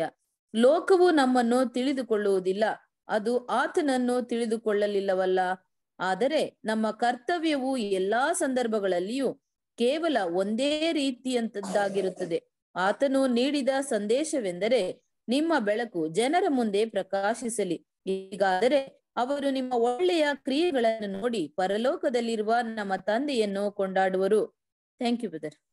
Very good sir, thank you. ಸದ್ಯ ನೋಡ್ಬೇಕಾದ್ರೆ ಏನಪ್ಪ ಹೇಳ್ತಾರೆ, ನಮ್ಮ ಕ್ರಿಯೆಗಳು ಹೇಗಿರ್ಬೇಕು ಅಂತಂದ್ರೆ ನಮ್ಮನ್ನ ನೋಡಿ ಪರಲೋಕದ ದೇವತೆ ಮಾಡಕ್ಕಂತವನ್ನ ಕೊಂಡಾಡೋರಾಗಿರ್ಬೇಕು ಅಂತ ಹೇಳ್ತಾರೆ ಅಲ್ವರ. ಅದಕ್ಕೆ ಇಲ್ಲಿ ನೋಡ್ಬೇಕಾದ್ರೆ ಏನಪ್ಪಾ ಹೇಳ್ತಾರೆ ಅಂತಂದ್ರೆ, ದೇವ್ರ ಮಕ್ಕಳು ಯಾರು ರೆಪ್ರೆಸೆಂಟೇಟಿವ್ ಅಂದ್ರೆ ಕ್ರೈಸ್ಟ್ ರೆಪ್ರೆಸೆಂಟೇಟಿವ್ ಅಂತ. ಎಲ್ಲೆಲ್ಲಿ ದೇವ್ರ ಮಕ್ಳು ಹೋಗ್ತಾರೋ ಅಲ್ಲಿ ಯಾರಪ್ಪ ಹೋಗ್ತಾರೆ ಅಂತಂದ್ರೆ ಕ್ರೈಸ್ಟ್ ಹೋಗ್ತಾರೆ ಅಂತ ಏನ್ ಮಾಡ್ತಾರೆ ಅದ್ ಹೇಳ್ತಾರೆ ಅಲ್ವರ. ಹಂಗಂದ್ರೆ ಏನ್ರೆ ಇವಾಗ ಕೆಲವೊಂದು ಸನ್ನಿವೇಶಗಳನ್ನ ಅಬ್ಸರ್ವ್ ಮಾಡಿರ್ಬೋದು ಅಲ್ರ. ಅಂದ್ರೆ ಯಾರು ಏನೋ ಮಿಸ್ಟೇಕ್ ಮಾಡ್ತಾವಾಗ ಅವಾಗ ಇಮ್ಮಿಡಿಯೇಟ್ ಆಗಿ ಕೆಟ್ಟ ಹೆಸರು ಯಾರಿಗೆ ಬರ್ತದೆ ಅಂದ್ರೆ ಆ ವ್ಯಕ್ತಿಗೆ ಏನಾಗ್ತದೆ, ಕೆಟ್ಟ ಹೆಸರು ಬರ್ತಾರೆ. ಆಮೇಲೆ ಇನ್ನೊಂದು ಯಾರಿಗೆ ಕೆಟ್ಟ ಹೆಸರು ಬರ್ತಂದ್ರೆ ಅವ್ರ ತಂದೆ ತಾಯಿಗಳಿಗೆ ಏನಾಗ್ತದೆ, ಕೆಟ್ಟ ಹೆಸರು ಬರ್ತಾರೆ ಅಲ್ವರ. ಏನಪ್ಪಾ ನಿಮ್ಮ ಮಕ್ಳಿಗೆ ನಿಂಗೆ ಬೆಳೆಸಿದೀರಾ, ಹೌದಾ ಇಲ್ವಾ, ಬರ್ತಾರ ಇಲ್ವಾ ಅಲ್ವರ. ಅದಕ್ಕೆ ಸ್ಕೂಲಲ್ಲಿ ಏನೋ ತಪ್ಪು ಮಾಡಿದ್ರೆ ಫಸ್ಟ್ ಏನ್ ಮಾಡ್ತಾರೆ, ನಿಮ್ಮ ಅಪ್ಪ ಅಮ್ಮನ ಕರ್ಕೊಂಬ ಅಂತಾರೆ. ಯಾಕೆ, ನಿಮ್ಮ ಅಪ್ಪ ಅಮ್ಮ ಏನಾಗ್ಲಿ ನೆಟ್ಟಿಗೆ ಬೆಳ್ಸಿಲ್ಲ ಅಂಬಿಟ್ಟದ್ರ. ಇದೇ ಪ್ರಕಾರ ನಾವ್ ಏನೇ ಮಾಡಿದ್ರು ಇದರ ಒಂದು ಪ್ರತಿಬಿಂಬ ಯಾರ ಮೇಲೆ ಬೀಳ್ತಂದ್ರೆ ನಮ್ಮ ಪರಲೋಕದಲ್ಲ ತಂದೆ ಆ ದೇವ್ರ ಮೇಲೆ ಏನಾಗ್ತದೆ, ಬೀಳ್ತಾರೆ. ಒಳ್ಳೇದಿರ್ಬೋದು, ಏನಾಗಿರ್ಬೋದು, ಅದು ಕೆಟ್ಟಿದಿರ್ಬೋದು ಅಲ್ವರ. ಅದಕ್ಕೆ ನೋಡ್ಬೇಕಾರೆ so we are Christ representatives ಅಂದ್ಬಿಟ್ಟು ಯಾವತ್ತೇ ಮಾಡಕ್ ಹೋಗ್ಬಾರ್ದು, ಮರಿಕ್ ಹೋಗ್ಬಾರ್ದು ಅಲ್ರ. ನಾವೇನ್ರಿ ಅವರ ರಾಯಭಾರಿಗಳು ಅಲ್ವರ. ಇವಾಗ ಯೇಸು ಕ್ರಿಸ್ತು ಯೆರೂಸಲೇಮ್ಗೆ ಕೂಡ ಬರ್ಬೇಕಾರೆ ಅದರ ಯಾದ್ಮೇಲೆ ಬಂದ್ರು ಅಂತ ನೋಡ್ತೀವಿ ಅಂದ್ರೆ ಕತ್ತೆ ಮೇಲೆ ಏನಾದ್ರು ಬಂದ್ರು ಅಲ್ವರ. ಆ ಕತ್ತೆ ಸ್ವಾಗತ ಮಾಡಿದ್ ಏನಕ್ಕೆ ಅಂತಂದ್ರೆ ಕತ್ತೆಗೆ ಅಂತ ಸ್ವಾಗತ ಮಾಡಿಲ್ಲ, ಆಕ್ಚುಲಿ ಕತ್ತೆ ಮೇಲೆ ಕ್ರೈಸ್ಟ್ ಇರೋದ್ರಿಂದ ಏನಾಗಿತ್ತು ಸ್ವಾಗತ ಮಾಡಿದ್ರು ಹೊರತು ಇಲ್ಲಾಂದ್ರೆ ಆ ಕತ್ತೆನ ಯಾರು ಕೇರೆ ಮಾಡ್ತಾ ಇರಲ್ಲ. ಈ ಒಂದು ಪಾಯಿಂಟ್ ನ ನಾವು ಲೈಫಲ್ಲಿ ಯಾವತ್ತೂ ಮನೆಗೆ ಹೋಗ್ಬಾರ್ದು. ನಮ್ಗೆ ಯಾರೋ ಏನೋ ಒಂದು ಔತಣ ಕೊಡ್ತಾರೆ ಅಥವಾ ಒಂದು ಇನ್ವಿಟೇಷನ್ ಕೊಡ್ತಾರೆ ಅಥವಾ ಒಂದು ವೆಲ್ಕಮ್ ಮಾಡ್ತಾರೆ ಅಂತಂದ್ರೆ ಅದೆಲ್ಲ ಯಾರಿಂದ ಮಾತ್ರ, ಅದೆಲ್ಲ ಕ್ರೈಸ್ಟ್ ಇಂದ ಮಾತ್ರನೇ ಅದರ. ಅದನ್ನ ನಾವ್ ಎಲ್ಲೆಲ್ಲಿ ಹೋದ್ರು ಯಾರನ್ನ ರೆಪ್ರೆಸೆಂಟ್ ಮಾಡ್ತಾ ಇದೀರಿ ಅಂತ ತಿಳ್ಕೊಬೇಕು ಅಂದ್ರೆ ಜೀಸಸ್ ಕ್ರೈಸ್ಟ್ ಏನ್ ಮಾಡ್ತಾ ಇದ್ದೀವಿ, ರೆಪ್ರೆಸೆಂಟ್ ಮಾಡ್ತಾ ಇದೀರಿ ಅಂತ ಹೇಳ್ತಾರೆ ಅಲ್ರ. ಅದಕ್ಕೆ ನಾವು ಬೈಬಲ್ ಕೂಡ ನೋಡ್ತಿರಲ್ಲ ಏನ್ರಿ, ಅಪೊಸ್ಟಲ್ ಪೌಲ್ಗೆ ಯೇಸು ಕ್ರಿಸ್ತು ಕಾಣಿಸ್ಕೊಂಡಿದ ತಕ್ಷಣ ಯೇಸು ಕ್ರಿಸ್ತು ಏನ್ ಹೇಳ್ತಾರೆ, ಸೌಲನೇ ಸೌಲನೇ ಯಾಕೆ ನನ್ಗೆ ಹಿಂಸೆ ಪಡಿಸ್ತಿ ಅಂತ ಕೇಳ್ತಾರೆ ಅಲ್ವರ. ಕೇಳ್ತಾರಲ್ಲ ಅಪೊಸ್ಟಲ್ ಕೃತ್ಯಗಳಿದ್ದಾವ್ರ. ಯೇಸು ಕ್ರಿಸ್ತು ಅಂದ್ರೆ ದಮಸ್ಕಸ್ಗೆ ಹೋಗ್ತಾ ಇರ್ಬೇಕ್ರೆ ಸೌಲು ಕಾಣಿಸ್ಕೊಂಡು ಕೇಳ್ತಾರಲ್ವಾ. ಸರಿ, ನಿಮ್ಗೆಲ್ಲರಿಗೂ ಒಂದು ಪ್ರಶ್ನೆ, ಯೇಸು ಕ್ರಿಸ್ತು ಗೆ ಬಂದ್ಬಿಟ್ಟು ಅಪೊಸ್ಟಲ್ ಪೌಲ್ ಹಿಂಸೆ ಕೊಟ್ರಾ? ಇಲ್ಲ ಬ್ರದರ್. ಭಕ್ತರಿಗೆ ಹಿಂಸೆ ಕೊಟ್ಟಿದ್ದಕ್ಕೆ ಕ್ರೈಸ್ಟಿಗೆ ಹಿಂಸೆ ಆಯ್ತು. ಅಲ್ವರ. ಅದಕ್ಕೆ ಆತನ ಭಕ್ತರುಗಳಿಗೆ ಆತನ ಮಕ್ಳುಗಳಿಗೆ ಹಿಂಸೆ ಕೊಟ್ಟವಾಗ ಯಾರಿಗೆ ಹಿಂಸೆ ಕೊಟ್ಟಂಗಾಯ್ತು ಅಂತಂದ್ರೆ ಏನ್ರಿ, ಅಲ್ಲಿ ಬಂದ್ಬಿಟ್ಟು ಯೇಸು ಸ್ವಾಮಿ ಕೊಟ್ಟಂಗಾಯ್ತು. ಅದಕ್ಕೆ ಹೇಳ್ತಾರೆ ಸೌಲನೇ ಯಾಕೆ ನನ್ ಹಿಂಸೆ ಕೊಡುತ್ತೆ ಅಂತ ಹೇಳಿದ ತಕ್ಷಣ ಫಸ್ಟ್ ಅವ್ರು ಏನ್ ಮಾಡ್ತಾರೆ ಅಲ್ಲಿ ಸಣ್ಣ ಹಾಕ್ಬಿಡ್ತಾರ. ದೇವ್ರ ಮಕ್ಳು ಒಂದೊಂದು ತಿಳ್ಕೊಬೇಕು, ನಾವ್ ಯಾರಿಗೇನು ಒಳ್ಳೇದ್ ಮಾಡ್ತೀರಾ ಕೆಟ್ಟದ್ ಮಾಡ್ತೀರಾ ಅಂತಂದ್ರೆ ಇದು ಇಂಡೈರೆಕ್ಟ್ ಆಗಿ ನಾವ್ ಯಾರಿಗೆ ಮಾಡ್ತಾ ಇದೀರಿ, ಯೇಸು ಕ್ರಿಸ್ತನ ದೇಹಕ್ಕೆ ಏನ್ ಮಾಡ್ತಾ ಇದೀರಿ ಮಾಡ್ತಾ ಇದೀರಿ ಅಂತ ಅಲ್ವರ. ಅದಕ್ಕೆ ಏನ್ರಿ ನಾವ್ ಯಾಕಂದ್ರೆ ನಾವೆಲ್ಲರೂ ಏನ್ರಿ ಕ್ರೈಸ್ಟ್ ರೆಪ್ರೆಸೆಂಟೇಟಿವ್ಸ್ ಅಲ್ವರ. ನೋಡಿ ಇವಾಗ ಯೇಸು ಕ್ರಿಸ್ತನ ಜೊತೆಗೆ 12 ಜನ ಡಿಸೈಬಲ್ಸ್ ಇದ್ದೀರಪ್ಪ. ನಾವು ಬೈಬಲ್ ಒಂದು ಸಿಚುವೇಶನ್ ಓದ್ತೀರಿ. ಯೇಸು ಕ್ರಿಸ್ತ ಏನ್ ಮಾಡ್ತಾರೆ, ಕಡೆ ಪಂಕ್ತಿಯಲ್ಲಿ ಅದರ ಪಾಸ್ ರೆಡಿ ಮಾಡ್ಬೇಕು. ನೀವು ಹೋಗ್ಬಿಟ್ಟು ಏನ್ ಮಾಡಿ ಅವ್ರ ಮನೆ ಮೇಲೆ ಜಾಗ ಕೇಳಿ ಆ ವ್ಯಕ್ತಿನ ಕೇಳಿದ ತಕ್ಷಣ ಆ ವ್ಯಕ್ತಿ ಕೊಡ್ತಾರೆ ಅಂತ ಹೇಳ್ತಾರೆ. ಆ ವ್ಯಕ್ತಿನ ಹೆಂಗ್ ಕಿಡಿಡೀರಿ ಅಂತ ಹೇಳ್ತಾರೆ ಅಂದ್ರೆ ಅವನ ನೀರಿನ ಕೊಡ ಏನ್ ಮಾಡ್ತಿರ್ತಾನೆ, ಎತ್ಕೊಂಡು ಹೋಗ್ತಾ ಇರ್ತಾನೆ. ಅವ್ನ್ ನೋಡ್ರಿ, ಅವ್ನ ಮನೆಗೆ ಹೋಗಿ ಮನೆಗೆ ಹೋಗ್ಬಿಟ್ಟು ಏನಂತ ಕೇಳಿ ಅಂತಂತಾರೆ. ಯಾರಿಗೆ ಗೊತ್ತಿದ್ಯಾ ಮನೆ ಹೆಂಗ್ ಕೇಳ್ಬೇಕು ಅಂತ ಹೇಳ್ತಾರೆ? ಇದು ಸ್ವಾಮಿಯವ್ರಿಗೆ ಪಸ್ಕವನ್ನ ಆಚರಣೆ ಮಾಡಕ ಮನೆ ಕೊಡ್ತೀರಾ, ಇದು ಜಾಗ ಸ್ವಾಮಿಗೆ ಎಲ್ಲೈತಿ ಅಂತ. ಅವಶ್ಯಕತೆ ಇದೆ ಅಂತೆ, ಸ್ವಾಮಿಗೆ ನೀವು ಕೊಡ್ತೀರಾ ಅಂತ ಕೇಳಿದ ತಕ್ಷಣ ಅವಾಗ ಏನ್ ಮಾಡ್ತಾರೆ, ಇಮ್ಮಿಡಿಯೇಟ್ಗೆ ಕೊಡ್ತಾರೆ. ಕೊಡ್ತಾರೆ. ಓಕೆ ಹೆಂಗ್ ಅಂತ. ಕೊಟ್ರು? ಯೇಸು ಕ್ರಿಸ್ತನ್ಗೂ ಇವ್ ಫ್ರೆಂಡ ಏನ್ ಮಾಡ್ರೆ, ಯೇಸು ಸ್ವಾಮಿ ಕ್ರಿಸ್ತನ್ ಬಗ್ಗೆ ಕೇಳಿರ್ತಾರೆ. ಕೇಳಿರ್ತಾರೆ, ಅಬ್ಸರ್ವ್ ಮಾಡಿರ್ತಾರೆ. ಈ ಮನುಷ್ಯ ಬೇರೆ ಮನುಷ್ಯನ್ ತರ ಅಲ್ಲ, ಇವರು ಸ್ವಾರ್ಥಿ ಅಲ್ಲ ಇವರು. ಆಮೇಲೆ ಏನ್ರಿ 1 ಕೊರಿಂಥ 13 ಬರ್ತಾರಲ್ಲ, ಪ್ರೀತಿಯು ಹೊಟ್ಟೆ ಕಿಚ್ಚು ಪಡುವುದಿಲ್ಲ, ಪ್ರೀತಿಯು ಸ್ವಪ್ರಯೋಜನವನ್ನೇ ನೋಡುವುದಿಲ್ಲ, ಸ್ವಸುಖವನ್ನೇ ನೋಡುವುದಿಲ್ಲ, ಅನ್ಯಾಯವನ್ನ ನೋಡಿ ಸಂತೋಷ ಪಡದೆ ಸತ್ಯಕ್ಕೆ ಜಯವಾಗದಲ್ಲಿ ಏನ್ ಮಾಡ್ತಾರೆ, ಸಂತೋಷ ಪಡ್ತಾರೆ, ಹಿಗ್ಗುವುದಿಲ್ಲ ಅಲ್ಲರ. ಇವೆಲ್ಲ ಏನ್ ಮಾಡಿತಾರೆ, ಇವೆಲ್ಲ ಯಾರೆಲ್ಲ ಅಬ್ಸರ್ವ್ ಮಾಡಿರ್ತಾರೆ. ಓಹೋ, ಈ ಮನುಷ್ಯನ್ ಕೊಡ್ಬೇಕಾ, ಅಯ್ಯೋ ಎಷ್ಟು ಒಳ್ಳೆ ಭಾಗ್ಯಪ್ಪ, ಫಸ್ಟ್ ಏನ್ ಮಾಡ್ರಿ ಇಮಿಟೆಗೆ ಅಂತ ಕೊಡ್ತಾರೆ. ಸರಿ, ಕೇಳಿದ್ ಯಾರಲ್ಲಿ? ಜೀಸಸ್ ಕ್ರೈಸ್ಟ್ ಕೇಳಿದ್ರ? ಶಿಷ್ಯನ್ರಿಗೆ ಕೇಳಿದ್ ನೋಡ್ರಿ ಅಂತೀನಿ. ಶಿಷ್ಯನ್ರಿಗೆ ಕೇಳಿದ ತಕ್ಷಣ ಶಿಷ್ಯನ್ರಲ್ಲಿ ಯಾರು ನೋಡಿದ್ರು? ಆ ಮನುಷ್ಯ ಡೋರ್ ತೆಗಿದ ತಕ್ಷಣ ಮಾಡಿದ್ರು ಅಂದ್ರೆ ಎಸ್ ಕ್ರೈಸ್ಟ್ ರೆಪ್ರೆಸೆಂಟೇಟಿವ್ ಆಗಿರೋದ್ರಿಂದ ಅವ್ರಿಗೆ ಏನ್ ಮಾಡಿದ್ರು, ಓ ಅವ್ರು ಶಿಷ್ಯನ್ರಾ, okay welcome, come in side, okay will grant it, not A problem, ತೊಗೊಳ್ಳಿ ಮೇಲ್ಮನೆ ತಗೊಳ್ಳಿ. ಅಲ್ವರ ದೇವ್ರ ಮಕ್ಳು ಅಪ್ರೋಚ್ ಏನಾಗಿರ್ಬೇಕು, ಇರ್ಬೇಕು ನೋಡಿರ್ತೀನಿ. ಅಲ್ವರ ನಾವೆಲ್ಲರೂ ಹಾಲ್ಗೆ ಕೇಳಕ್ ಹೋಗ್ತಿರ್ ಗೊತ್ತಾ, ಪ್ರೇಯರ್ಗೆ ಅದು ಇದು ಹೆಂಗ್ ಕೇಳ್ಬೇಕು, ಕ್ರೈಸ್ಟ್ಗೆ ಜೀಸಸ್ ಕ್ರೈಸ್ಟ್ ಹೆಸರಲ್ಲಿ ನಾವು ಪ್ರಾರ್ಥನೆ ಮಾಡಿ ಕೇಳಿದವಾಗ ನಮ್ಮ ಒಂದು ಒಳ್ಳೆ ಕ್ಯಾರೆಕ್ಟರ್ಗಳು ನೋಡೋಣ ದೇವ್ರು ಏನ ಮಾಡ್ಬೇಕು, ಕೊಡಂಗಿರ್ಬೇಕು. ಏನಿವೆ ನೋಡೋಣ ಬಿಡಿ ಅದರ ಸಿಚುವೇಶನ್. ಆದ್ರೆ ಎಕ್ಸಾಂಪಲ್ ಅಲ್ವರ ಇದೆಲ್ಲ ನಾವು ಕೂಡ ನಾವು ಎಕ್ಸಾಂಪಲ್ ಹೇಳೋದಷ್ಟೇ. ಅಂದ್ರೆ ಒಂದು ನಾವು ಒಂದು ತಮಿಳ್ನಾಡಲ್ಲಿ ಒಂದ್ ಕಡೆ ಮೀಟಿಂಗ್ ಮಾಡ್ತೀವಿ. ಜಸ್ಟ್ ನಾವು ಯಾವತ್ತು ಸಾಕ್ಷಿ ಹೇಳಕ್ ಹೋಗಲ್ಲ ಸಬ್ಜೆಕ್ಟ್ಗಳಲ್ಲಿ, ಆದ್ರೆ ಜಸ್ಟ್ ಫಾರ್ ಒಂದು ಎಂಕರೇಜ್ಮೆಂಟ್ಗೆ ಈ ತರ ಹೆಂಗ್ ಆಯ್ತು ಅಂತಂದ್ಬಿಟ್ಟು ಅದರ ನಾವೇನ್ ಮಾಡಿದ್ರೆ ಒಂದು ಬೇಸಿಕ್ ಕ್ಲಾಸ್ ಮಾಡಿದ್ರಪ್ಪ. ಒಂದು 15 ಜನ ಬಂದ್ರಿ ಕ್ಲಾಸ್. 15 ಜನಕ್ಕೆ ನೆಕ್ಸ್ಟ್ ವಾರದಿಂದ ಕ್ಲಾಸ್ ಇಲ್ಲ. ಅವಾಗ ಏನ್ ಮಾಡಿದ್ರೆ, ಸರಿ ನಮ್ಗೆ ಒಂದು ಕ್ಲಾಸ್ ಬೇಕು ಅಂತ ಅನೌನ್ಸ್ಮೆಂಟ್ ಕೊಟ್ರಿ. ಅದ್ರಲ್ಲಿ ಒಬ್ರು ಸಿಸ್ಟ್ರು, ಅಯ್ಯೋ ನಿಮ್ಗೆ ಯಾಕೆ ಕ್ಲಾಸ್ ತಾನೇ ಬೇಕು, ನಾನು ಫ್ರೀ ಆಗಿ ನಾನು ಕೊಡಿಸ್ತೀನಿ ಅಂತ ಅಂದ್ಬಿಟ್ಟು ಒಂದು ಸ್ಕೂಲ್ ಕರ್ಕೊಂಡೋದ್ರಪ್ಪ, ಕ್ರಿಶ್ಚಿಯನ್ ಸ್ಕೂಲು. ಆ ಪ್ರಿನ್ಸಿಪಲ್ ಏನ್ ಮಾಡೋದು, ನಮ್ಮನ್ನ ಮೀಟ್ ಮಾಡ್ಬೇಕು, ಕರ್ಕೊಂಬನ್ನಿ ಅಂದ್ರು. ನಾವೇನ್ ಮಾಡಿದ್ವಿ, ಕ್ಲೀನಾಗಿ ಟಿಪ್ ಟಾಪ್ ಆಗಿ ಕ್ಲೀನಾಗಿ ಒಳ್ಳೆ ಪಾಸ್ಟ್ಗಳ ತರ ರೆಡಿ ಆಗ್ಬಿಟ್ಟು ಕೈನಲ್ಲಿ ಒಂದು ಸೂಟ್ ಕೇಸ್ ತರ ಇಟ್ಕೊಂಡ್ಬಿಟ್ಟು ನೀಟಾಗಿ ಎಲ್ಲ ಪಾಸ್ಟ್ಗಳ ತಾನೆ ಹೋಗಿ ಕ್ಲೀನಾಗಿ ಅಪ್ರೋಚ್ ಮಾಡಿದ್ಮೇಲೆ ಆ ಮನುಷ್ಯ ಏನ್ ಮಾಡೋದು, ಏನು ಮಾತಾಡ್ಲಿಲ್ಲ ರೀ. ಮಾತಾಡಕ್ಕೆ ದೇವ್ರ ಭಯ ಕೊಡ್ಲಿಲ್ಲ. ಲೆಟರ್ ಕೊಟ್ರೆ ಇಮ್ಮಿಡಿಯೇಟ್ ಏನ್ ಮಾಡಿದ್ರು, ಸ್ಯಾಂಕ್ಷನ್ ಮಾಡಿದ್ರು. ಸೊ ದೇವ್ರ ಮಕ್ಳುಗಳಿಗೆ ದೇವ್ರ ಏನ್ ಮಾಡ್ತಾರೆ, ಕೃಪೆನ ಒದಗಿಸ್ಕೊಬಿಡ್ತಾರೆ ಅಲ್ವರ. ಸೊ ಆ ಸ್ಥಳದಲ್ಲಿ ಹೆಚ್ಚು ಕಮ್ಮಿ 1.5 ವರ್ಷ ಏನಾಯ್ತು ಆ ಕ್ಲಾಸ್ ನಡೀತು ಅಲ್ವರ. ಸೊ ಆ ರೀತಿ ಏನ್ರಿ ದೇವ್ರ ಮಕ್ಳಿಗೆ ಏನ್ರಿ ಗಾಡ್ಸ್ ರೆಪ್ರೆಸೆಂಟೇಟಿವ್ ನಾವೆಲ್ಲರೂ. ಅದರಿಂದ ನೋಡ್ಬೇಕಾದ್ರೆ ನಾವು ಹೋಗುವಂತ ಒಂದು ಸ್ಥಳಗಳಾಗ್ಲಿ ಹೆಂಗಿರ್ಬೇಕಂದ್ರೆ ಆಶೀರ್ವಾದ ತರಂತದಾಗಿರ್ಬೇಕು ಅಂತ ಹೇಳ್ತಾರೆ ಅಲ್ವರ. ಅದಕ್ಕೆ ನಾವು ವಾಕ್ಯ ಕೂಡ ಓದಲ್ಲ ಏನಂತಂದ್ರೆ, ನಿಮ್ಮ ಸುಕ್ರಿಯಗಳನ್ನ ನೋಡ್ಬಿಟ್ಟು ಹೊರಲೋಗ ದೇವ್ರನ್ನೇ ಮಾಡಕ್ಕೋ ಕೊಂಡೋಡಾಗಿರ್ಬೇಕು ಅಂತ ಅಲ್ವರ. Okay good. ನೆಕ್ಸ್ಟ್ ಪ್ಯಾರಾಗ್ರಾಫ್ ಅದನ್ನ ನೆಕ್ಸ್ಟ್ ಪ್ಯಾರಾಗ್ರಾಫ್ ಅಮೃತ ಓದ್ಬೋದಾ? ಓದ್ತೀನಿ ಬ್ರದರ್. ಓಕೆ. ಈ ಮನೆಗೆ ಶುಭವಾಗಲಿ. ಕರ್ತನ ಶಿಷ್ಯರೊಡನೆ ಹೋಗುವ ಪ್ರಭಾವಗಳ ವಿಷಯವಾಗಿ, ಅಂದರೆ ನಾವು ನಂಬಿರುವಂತೆ ಆ ಪ್ರಭಾವಗಳೊಡನೆ ಅಂತ ಎಲ್ಲ ಸನ್ನಿವೇಶಗಳಲ್ಲಿ ನಿಜವಾಗಿಯೂ ಆತನ ಪ್ರಸನ್ನತೆಯೇ ಹೋಗುವ ವಿಷಯವು ತನ್ನ ಅಪೊಸ್ತಲರನ್ನು ಕಳುಹಿಸಿಕೊಡುವಾಗ ಅವರಿಗೆ ಕೊಟ್ಟ ಆದೇಶದಲ್ಲಿ ಸೂಚಿತವಾಗಿರುವ ಒಂದು ಸಲಹೆ ಇರುವುದು. ಅವರು ಒಳಗೆ ಹೋಗುವ ಮೊದಲು ಈ ಮನೆಗೆ ಶುಭವಾಗಲಿ ಎಂದು ಹೇಳಬೇಕಿತ್ತು. ನಾವು ಯಾವ ಮನೆಗೆ ಹೋಗುವಾಗಲೂ ಮೊದಲು ಬಹಿರಂಗವಾದ ರೀತಿಯಲ್ಲಿ ಔಪಚಾರಿಕವಾಗಿ ಇದನ್ನು ಹೇಳಬೇಕು ಎನ್ನುವ ಒಂದು ಆಜ್ಞೆಯನ್ನಾಗಿ ಇದನ್ನು ತೆಗೆದುಕೊಳ್ಳಬಾರದು. ಆದರೆ ಇದು ಕರ್ತನ ಪ್ರತಿಷ್ಠಿತ ಜನರೆಲ್ಲರ ಹೃದಯದ ಭಾವನೆಯಾಗಿರಬೇಕೆಂಬುದು ನಮ್ಮ ನಂಬಿಕೆ. ಆದರೆ ಅವರು ಎಲ್ಲಿಗೆ ಹೋದರೂ ಆಶೀರ್ವಾದ ಶುಭಗಳು ಅವರೊಡನೆ ಹೋಗಬೇಕೆಂಬುದು ಅವರ ಬಯಕೆ, ಅವರ ಪ್ರಯತ್ನ ಮತ್ತು ಅವರ ಗುರಿಯಾಗಿ ಅವರು ಸಂಪರ್ಕಿಸಲಿರುವ ನರಳುತ್ತಿರುವ ನಿಸ್ಸಾಹಕ ಜೀವಿಗಳ ಹೃದಯಗಳನ್ನು ವಿಶ್ರಮಿಸಿಕೊಳ್ಳುವ, ಅವರಿಗೆ ಪುನಶ್ಚೇತನ ತರುವ ಹಾಗೂ ಅವರನ್ನು ಉದ್ಧಾರ ಮಾಡುವಂತಿರಬೇಕು. Thank you sister. ಸೊ ಅದೇನ್ ನೋಡ್ಬೇಕಾದ್ರೆ ಹೇಳಿದ್ರೆ piece B to this house. ಅದರ ಯೇಸು ಕ್ರಿಸ್ತ ಶಿಷ್ಯರನ್ನ ಕಳಿಸ್ಬೇಕಾರೆ ಅಂತಂದ್ರ ಇಬ್ಬಿಬ್ರ ಕಳಿಸ್ತಾರ ಗೊತ್ತಾ? ಅದರ ನಿಮ್ಗೆ ಎಂತಾರೆ ನಿಮ್ಗೆ ಪರ್ಸಿಲ್ ಬೇಕಾದ್ರೆ ಪರ್ಸಿಲ್ ಬೇಕಾಗಿಲ್ಲ ಹಂಗೆ ಹೋಗಿ ಅಲ್ವರ ಅಂತೇನ್ ಮಾಡ್ತಾರೆ ನೀವು ನೀವು ಕೋಲು ಮತ್ತೆ ಇದ್ ಮಾತು ತಗೊಂಡೋಗಿ ಅಂತೇನ್ ಮಾಡ್ತಾರೆ ನೀವು ಏನು ಪ್ರಯಾಣಕ್ಕೆ ಏನು ಚಿಂತೆ ಮಾಡಕ್ ಹೋಗ್ಬಿಡಿ ನೀವು ಹಂಗೆ ಹೋಗಿ ಅಂತ ಮಾಡ್ತಾರೆ ಕಳಿಸ್ತಾರೆ. ಯಾಕಂದ್ರೆ ಯಹೂದ್ಯರಲ್ಲಿ ಏನ್ ಪದ್ಧತಿ ಇತ್ತು ಅಂದ್ರೆ ಯಾರೋ ದೇವ್ರ ಹೆಸರು ಮನೆಗೆ ಬರ್ತಾನೆ ಇವಾಗ ಸ್ಟ್ರೀಟ್ ಅಸ್ ಪ್ರೊಫೆಕ್ಟ್ ಅವ್ರನ್ನ ಪ್ರವಾದಿಯ ದೃಷ್ಟಿಯಲ್ಲಿ ನೋಡೋರು ಅವ್ರ ಮನೆಗೆ ವೆಲ್ಕಮ್ ಮಾಡಿ ಏನ್ ಮಾಡೋರು ಅಂದ್ರೆ ಅವ್ರಿಗೆಲ್ಲಾ ಕಾರ್ಯಗಳನ್ನ ಏನ್ ಮಾಡ್ಬೇಕಾಯ್ತು ನೋಡ್ಕೊಬೇಕಾಯ್ತು. ಕೊನೆಗೆ ಮನೆಯಿಂದ ಕಳಿಸ್ಬೇಕಾದ್ರೆ ಅವ್ರಿಗೆ ಬರೀ ಕೆನೆ ಕಳ್ಸಿದ್ರೆ ಏನ್ ಗಿಫ್ಟ್ ಕೊಡ್ಬೇಕು ಏನಾರೋ ಕೊಡ್ಬೇಕು ಅಟ್ಲೀಸ್ಟ್ ರೆಡಿ ಬಿ ಸ್ಮಾಲೆಸ್ಟ್ ತುಂಬಾ ಚಿಕ್ಕದಾಗಂತ ವಸ್ತು ಸರಿ ಒಂದು ಗಿಫ್ಟ್ ಕೊಡ್ಲೇಬೇಕಾಗಿತ್ತು. ಇದು ಇಸ್ರೇಲ್ ಅಂತ ಒಂದು ಪದ್ಧತಿ ಅಲ್ವರ. ಹಾಗೆ ಯೇಸು ಕ್ರಿಸ್ತ ಹೇಳ್ತಾರೆ ನೀವು ಯಾರೋ ಒಬ್ರು ಮನೆಗೆ ಹೋದ್ರೆ ಯಾರೋ ನಿಮ್ಗೆ ವೆಲ್ಕಮ್ ಮಾಡಿದ್ರೆ ನೀವೇನಂತೇಳಿ ಈ ಮನೆಗೇನಾಗ್ಲಿ ಶುಭವಾಗಲಿ, ಈ ಮನೆಗೇನಾಗ್ಲಿ ಸಮಾಧಾನ ಆಗ್ಲಿ, ಪೀಸ್ ಬಿ ಅಂಟು ದಿಸ್ ಹೌಸ್ ಅಂತ ಹೇಳು ಅಂತ ಹೇಳ್ತಾರೆ. ಯಾರೋ ನಿಮ್ ಮನೆಗೆ ಸ್ವೀಕಾರ ಮಾಡ್ಲಾ ಅಂತಂದ್ರೆ ನೀವೇನ್ ಮಾಡಿ ನೆಲದ ಧೂಳ್ನ ಅಲ್ಲೇ ಒದರ್ ಬಿಡಿ ಅಂತ ಹೇಳ್ತಾರೆ ಅಲ್ರ. ಹಂಗಾರೆ ಏನು ಇವಾಗ ಅರ್ಥ? ಆಗ ಇವಾಗ ನಾವು ಯಾರೋ ಮನೆಗೆ ಹೋದ್ರೆ ನಾವ್ ಹಿಂಗೆ ಮಾಡ್ಬೇಕಾ? ಮನೆಗೆ ಹೋಗಿದ ತಕ್ಷಣ ಈ ಮನೆಗೆ ಏನಾಗ್ಲಿ ಸಮಾಧಾನ ಆಗ್ಲಿ ಶಾಂತಿ ಆಗ್ಲಿ ಅಂತ ಹೇಳ್ಬೇಕಾ? ಅಥವಾ ಮನೆ ನಮ್ ಸೇರ್ಸ್ಲಾ ಅಂದ್ರೆ ಕಾಲ್ ದುಡ್ಡು ಒದ್ಬಿಟ್ಟು ಹಂಗೆ ಒದರ್ಬಿಟ್ಟು ಬಂದ್ಬಿಡ್ಬೇಕೆಲ್ಲಾನು ಅಂತಂದ್ರೆ ಏನ್ ಅರ್ಥ ಇದು ಅಂತಂದ್ರೆ ಮನೆಯೊಳಗೆ ಯಾರೊಬ್ರು ಮನೇಲಿ ಹೋಗ್ತೀರಿ ಅಂತಂದ್ರೆ ಆ ಮನೆಯಲ್ಲಿ ನಾವ್ ಏನ್ ತರಂಗಿರ್ಬೇಕು? ಸಮಾಧಾನ ತರಂಗಿರ್ಬೇಕು ಅದರ.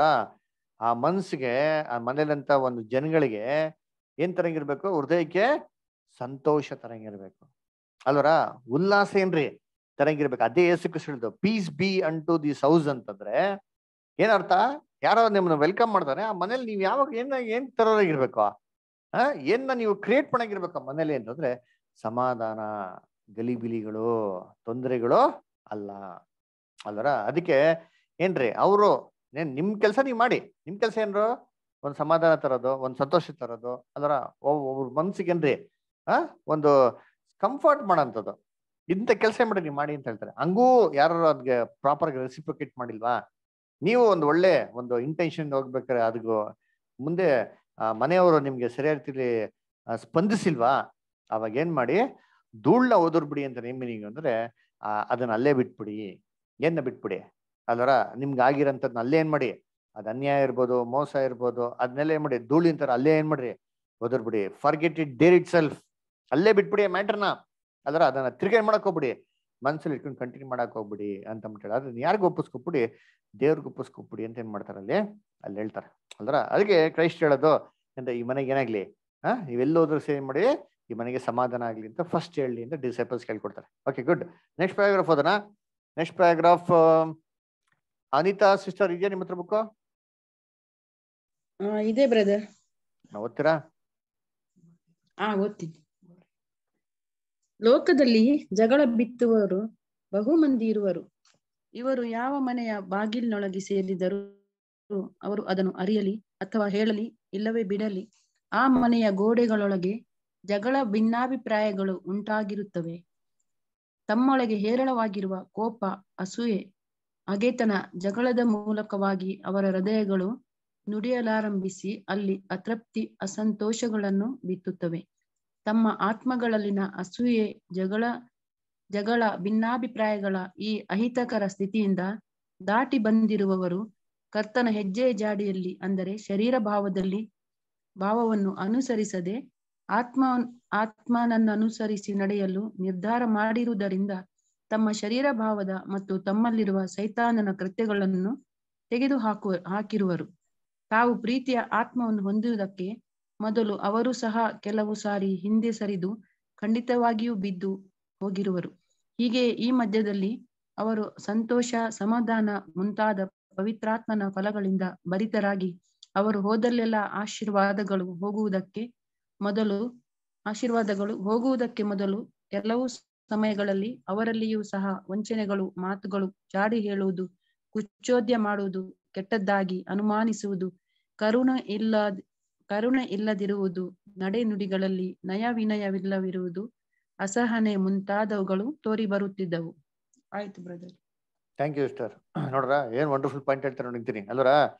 ಈ ಲೋಕದಲ್ಲಿ ತೊಂದರೆಗಳು ಕ್ರಿಯೇಟ್ ಮಾಡೋದು ಸಿಕ್ಕಾಪಟ್ಟೆ ಏನಾಗೋರೆ ಜನಗಳು ಅವ್ರೆ ಅಲ್ವರ. ಎಲ್ಲೆಲ್ಲಿ ಹೋಯ್ತಾರೋ ಏನ್ ಮಾಡೋದು, ಬರೀ ಡಿವಿಷನ್ಸ್ ಅನ್ಬಿಡೋದು ಅಲ್ವರ. ಏನಂತಾರೆ ಸಹೋದರಗಳು ಮಾಡೋದು ಬೇರೆ ಮಾಡ್ಬಿಡೋದು ಅಲ್ವರ. ಭಿನ್ನ ಅಭಿಪ್ರಾಯಗಳನ್ನ ತಂದ್ಬಿಡೋದು, ಒಳ್ಳೆ ಸ್ನೇಹಿತರನ್ನ ಮಾಡೋದು ದೂರ ಮಾಡ್ಬಿಡೋದು, ಒಳ್ಳೆ ಸಂಬಂಧ ಏನ್ ಮಾಡೋದು, ಕೆಡಿಸ್ಬಿಡೋದು ಅಲ್ದರ.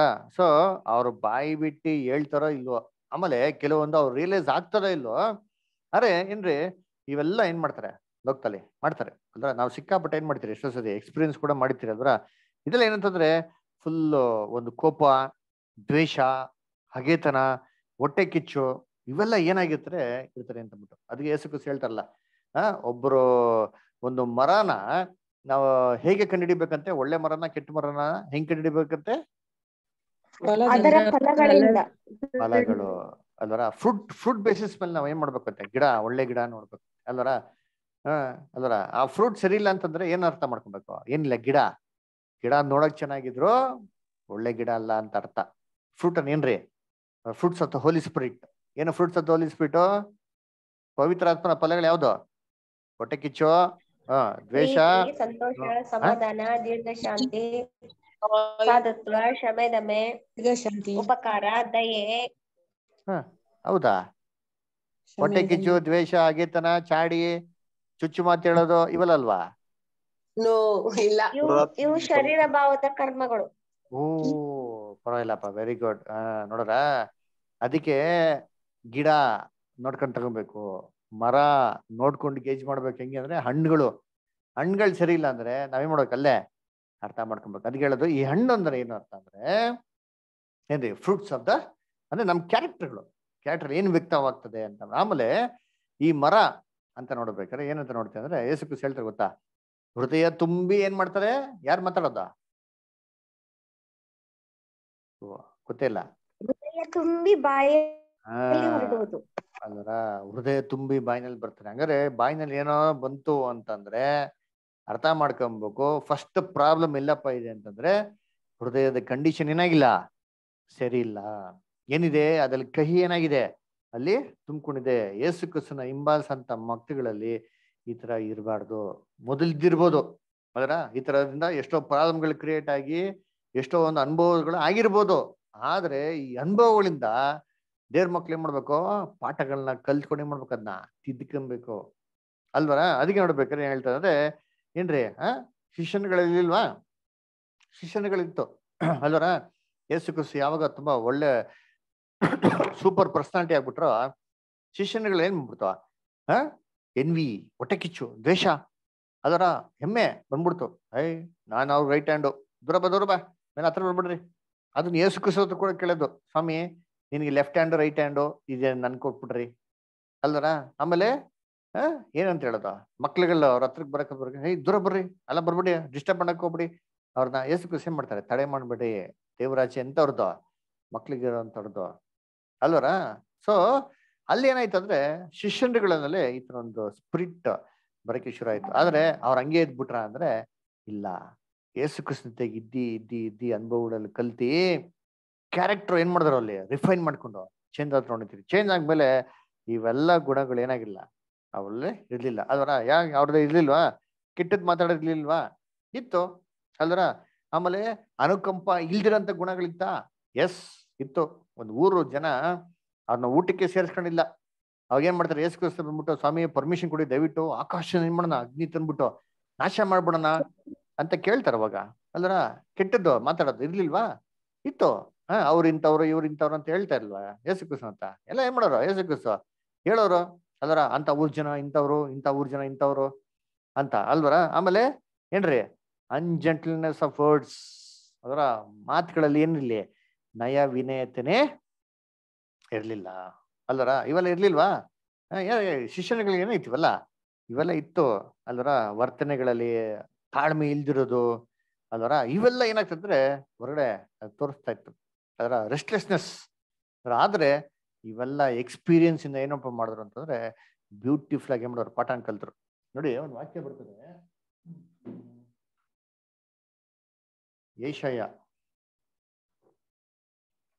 ಏಷಯದಲ್ಲಿ 52 ಇರಬೇಕು. 52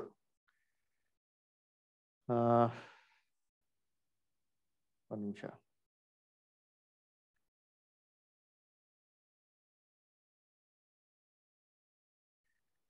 ಏಷಯ 52 13, 14, 15 ಓದಿ ಯಾವ್ದ್ರ.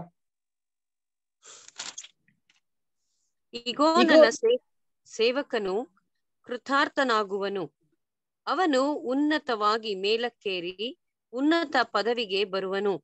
ಅವನ ಮುಖವು ಸಕಲ ಮನುಷ್ಯರ ಮುಖಕ್ಕಿಂತಲೂ ಅವನ ರೂಪವು ಎಲ್ಲಾ ನರ ಜನ್ಮದವರ ರೂಪಕ್ಕಿಂತಲೂ ವಿಕಾರವಾಗಿರುವುದನ್ನು ನೋಡಿ ಅನೇಕರು ಹೇಗೆ ಅವನಿಂದ ಬೆದರಿ ಬಿದ್ದರೋ ಹಾಗೆಯೇ ಅನೇಕ ಜನಾಂಗಗಳವರು ಅವನನ್ನು ಕಂಡು ವಿಸ್ಮಯದಿಂದ ಚಕಿತರಾಗುವರು. ಅರಸರು ಅವನ ಮುಂದೆ ಬಾಯಿ ಮುಚ್ಚಿಕೊಳ್ಳುವರು. ಏಕೆಂದರೆ ಸುದ್ದಿಯೇ ಇಲ್ಲದ ಸಂಗತಿಯನ್ನು ನೋಡುವವರು ಎಂದೂ ಕೇಳದ ವಿಷಯವನ್ನು ಗ್ರಹಿಸಿಕೊಳ್ಳುವರು. ಎಂದೂ ಕೇಳದ ಸಂಗತಿಯನ್ನು ಗ್ರಹಿಸಿಕೊಳ್ಳುವರು. ಅದರ ನೋಡಿದ್ರಂತ ವಿಚಾರ ಏನ್ ಮಾಡ್ತಾರಂತೆ, ನೋಡ್ತಾರಂತೆ. ಕೇಳಿದ್ರಂತ ವಿಚಾರ ಕೇಳ್ತಾರಂತೆ. ಯಾರಲ್ಲಿ? Christ experience. ನೋಡಿ 13ನೇ ವಾಕ್ಯ ಏನ್ ಹೇಳ್ತಾರೆ ಕನ್ನಡದಲ್ಲಿ? ಏನ್ ಬಂತು 13ನೇ ವಾಕ್ಯದಲ್ಲಿ? ನನ್ನ ಸೇವಕನು ಏನಂತೆ? ಕೃತಾರ್ಥನು ಅಂತ ಬಂತ. ತಮಿಳಲ್ಲಿ ಇದೆಯಾ? ತಮಿಳು ಯಾರಿದ್ದಾರೆ ಇಲ್ಲಿ? ನಮ್ ಕಾರ್ತಿಕ್ ಬಂದಿಲ್ಲ. ತಮಿಳು ಚಿತ್ರಾಷ್ಟರ್ ಇದ್ದೀರಾ ಅಲ್ಲಿನಲ್ಲಿ? ಸರಿ, ಓಕೆ. ಇಂಗ್ಲಿಷಲ್ಲಿ ಓದ್ಬಿಡ್ತೀನಿ ಕೇಳಿ. ಬಿಹೋಲ್ಡ್ ಮೈ ಸರ್ವೆಂಟ್ ಶಲ್ ಡೀಲ್ ಪ್ರೂಡೆಂಟ್ಲಿ ಅಂತ ಕೊಡ್ತಾರೆ. ಹೆಂಗ್ ಗೊತ್ತಾ ಹೇಳ್ತಾರೆ? ಪ್ರೂಡೆಂಟ್ಲಿ ಅಂತಂದ್ರೆ ತುಂಬಾ ಜ್ಞಾನವಾಗಿ ಯೇಸು ಕ್ರಿಸ್ತ ಏನ್ ಮಾಡ್ತಾರಂತೆ, ಕೆಲವು ಸನ್ನಿವೇಶಗಳನ್ನ ಅವರು ಡೀಲ್ ಮಾಡ್ತಾರಂತೆ ಅಲ್ವರ. ಹೆಂಗೆ ಡೀಲ್ ಮಾಡಿದ್ರು ಅಂತಂದ್ರೆ, ಎಕ್ಸಾಂಪಲ್ ನೋಡಿ, ಯೇಸು ಕ್ರಿಸ್ತು ಪೇತ್ರ ಏನ್ ಹೇಳ್ತಾರೆ, ಇನ್ನು ಇಂದಿಗೂ ಸಾಯ್ಬಾರ್ದು ಸ್ವಾಮಿ ಅಂತಂದ್ಬಿಟ್ಟು ಯೇಸು ಕ್ರಿಸ್ತನ ಏನ್ ಮಾಡ್ತಾರೆ, ಕರೆದ್ಬಿಟ್ಟು ಅಲ್ಲಿ ಹೇಳ್ತಾರೆ. ಕರೆಕ್ಟಾ?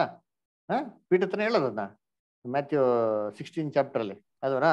ಸೊ ಅದ್ಗೆ ನೋಡ್ಬೇಕಾರೆ ಪೀಟರ್ ಅವ್ರನ್ನ ಎಲ್ಲಿ ಹೆಂಗ್ ಕರೆದು ಮಾತಾಡ್ತಾರೆ? ಆ ವಾಕ್ಯ ಓದಿಂತೀನಿ. ಮ್ಯಾಥ್ಯೂ 16:22.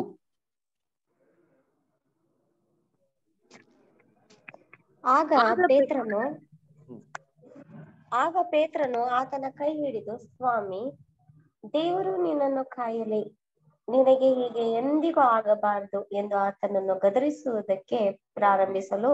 ಓಕೆ, ನಮ್ ಕನ್ನಡದವರು ಅಲ್ಲ ಎಲ್ಲಿಂದ ಕಲ್ತ್ಕೊಂಡ್ಬಂದು ಟ್ರಾನ್ಸ್ಲೇಷನ್ ಇಂಗ್ಲಿಷ್ ಅಲ್ಲಿ ಓದ್ತೀನಿ, ಎಷ್ಟು ಚೆನ್ನಾಗಿ ಅರ್ಥ ಬರ್ತಾ ನೋಡಿರ್ತೀನಿ. Then Peter took him and began to ರಿಬ್ಯುಕ್ him saying ಅಂತ ಹೇಳ್ತಾರೆ. ಪೀಟರ್ ಟುಕ್ ಹಿಮ್ ಅಂತಂದ್ರೆ ಕನ್ನಡದಲ್ಲಿ ಏನ್ ಮಾಡ್ತಾರೆ, ಅವನ್ನ ಕೈ ಹಿಡಿದು, ಯೇಸು ಕ್ರಿಸ್ತನ ಕೈ ಹಿಡಿದು ಮಾತಾಡ್ತಿರ್ತಾರ. ಪೀಟರ್ ಏನ್ ಮಾಡ್ತಾರೆ, ಕೈ ಹಿಡಿದು ಏನ್ ಮಾಡ್ತಾರೆ, ಎಳ್ಕೊಂಡಿರ್ತಾರೆ ಪಕ್ಕದಲ್ಲಿ.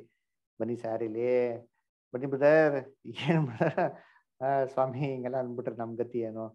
ಇಲ್ಲ ಅನ್ಬಿಡ್ದು, ನೀವು ಚೆನ್ನಾಗಿ ಬದುಕ್ಬೇಕು, ಇನ್ನ ತುಂಬಾ ವರ್ಷ ಇಳ್ಬೇಕು ಅಂತ ಏನ್ ಮಾಡ್ತಾರೆ. ಅವ್ರದೇನ್ ಮಾಡಿತಾರೆ, ಒಂದು ಎಲ್ಡರು, ಯೇಸು ಕ್ರಿಸ್ತನಿಗಿಂತ ವಯಸ್ಸಾಗಿರೋದು ಜಾಸ್ತಿ ಯಾರು? ಪೀಟರ್. ಗೊತ್ತಾ? ಪೀಟರ್ಗೆ ಮದ್ವೆ ಆಗಿತ್ತ ಇಲ್ಲ? ಗೊತ್ತಿಲ್ರಿ ಬ್ರದರ್. ಮದ್ವೆಗೆ ಹೋಗಿಲ್ವ ನೀವು?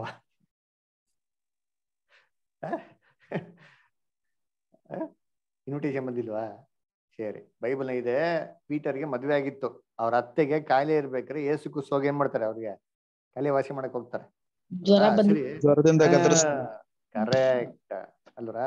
ಸರಿ, ಅದಕ್ಕೆ ಏನ್ ಮಾಡ್ತಾರೆ ಅಂದ್ರೆ, ಕ್ರೈಸ್ಟ್ಗೆ ಕೇಳಿದ್ಬಿಟ್ಟು ಸಪಟೆ ಕರೀತಾರ. ಅವ್ರನ್ನ ಕರೆದವಾಗ ಯೇಸು ಕ್ರಿಸ್ತ ಏನ್ ಮಾಡ್ತಾರೆ, ಇವನ್ನ ಗದರಿಸ್ತಾರೆ. ಹೆಂಗ್ ಗದರಿಸಿದ್ರು?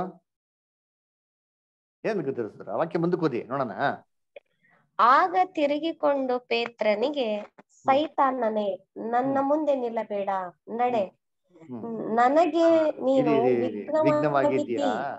ನೋಡ್ರ, ಇವಾಗ ಯೇಸು ಕ್ರಿಸ್ತ ಹೇಳ್ಬೇಕಾರೆ ಹೆಂಗ್ ಹೇಳಿರ್ತಾರೆ? ಎಲ್ಲಾರ ಮುಂದೆ ಹೇಳಿರ್ತಾರ? ಎಲ್ಲರಿಗೂ ಕೇಳ್ಸೋ ರೀತಿಯಲ್ಲಿ ಹೇಳಿತಾರ? ಗೆಟ್ ಬಿಹೈಂಡ್ ಮೀ ಸೈತಾನ್, ಗದರ್ಸಿರ್ತಾರ ಎಲ್ಲಾರ ಮುಂದೆ? ಅಂದ್ರೆ ಮುಂದಿನ ವಾಕ್ಯ ಓದಿ ಗೊತ್ತಾಗ್ತದೆ. ನಿನ್ನ ಯೋಚನೆ ಮನುಷ್ಯರ ಯೋಚನೆಯೇ ಹೊರತು ದೇವರದಲ್ಲ ಎಂದು ಹೇಳಿದನು. ಮತ್ತು ಯೇಸು ತನ್ನ ಶಿಷ್ಯರಿಗೆ ಹೇಳಿದ್ದೇನೆಂದರೆ,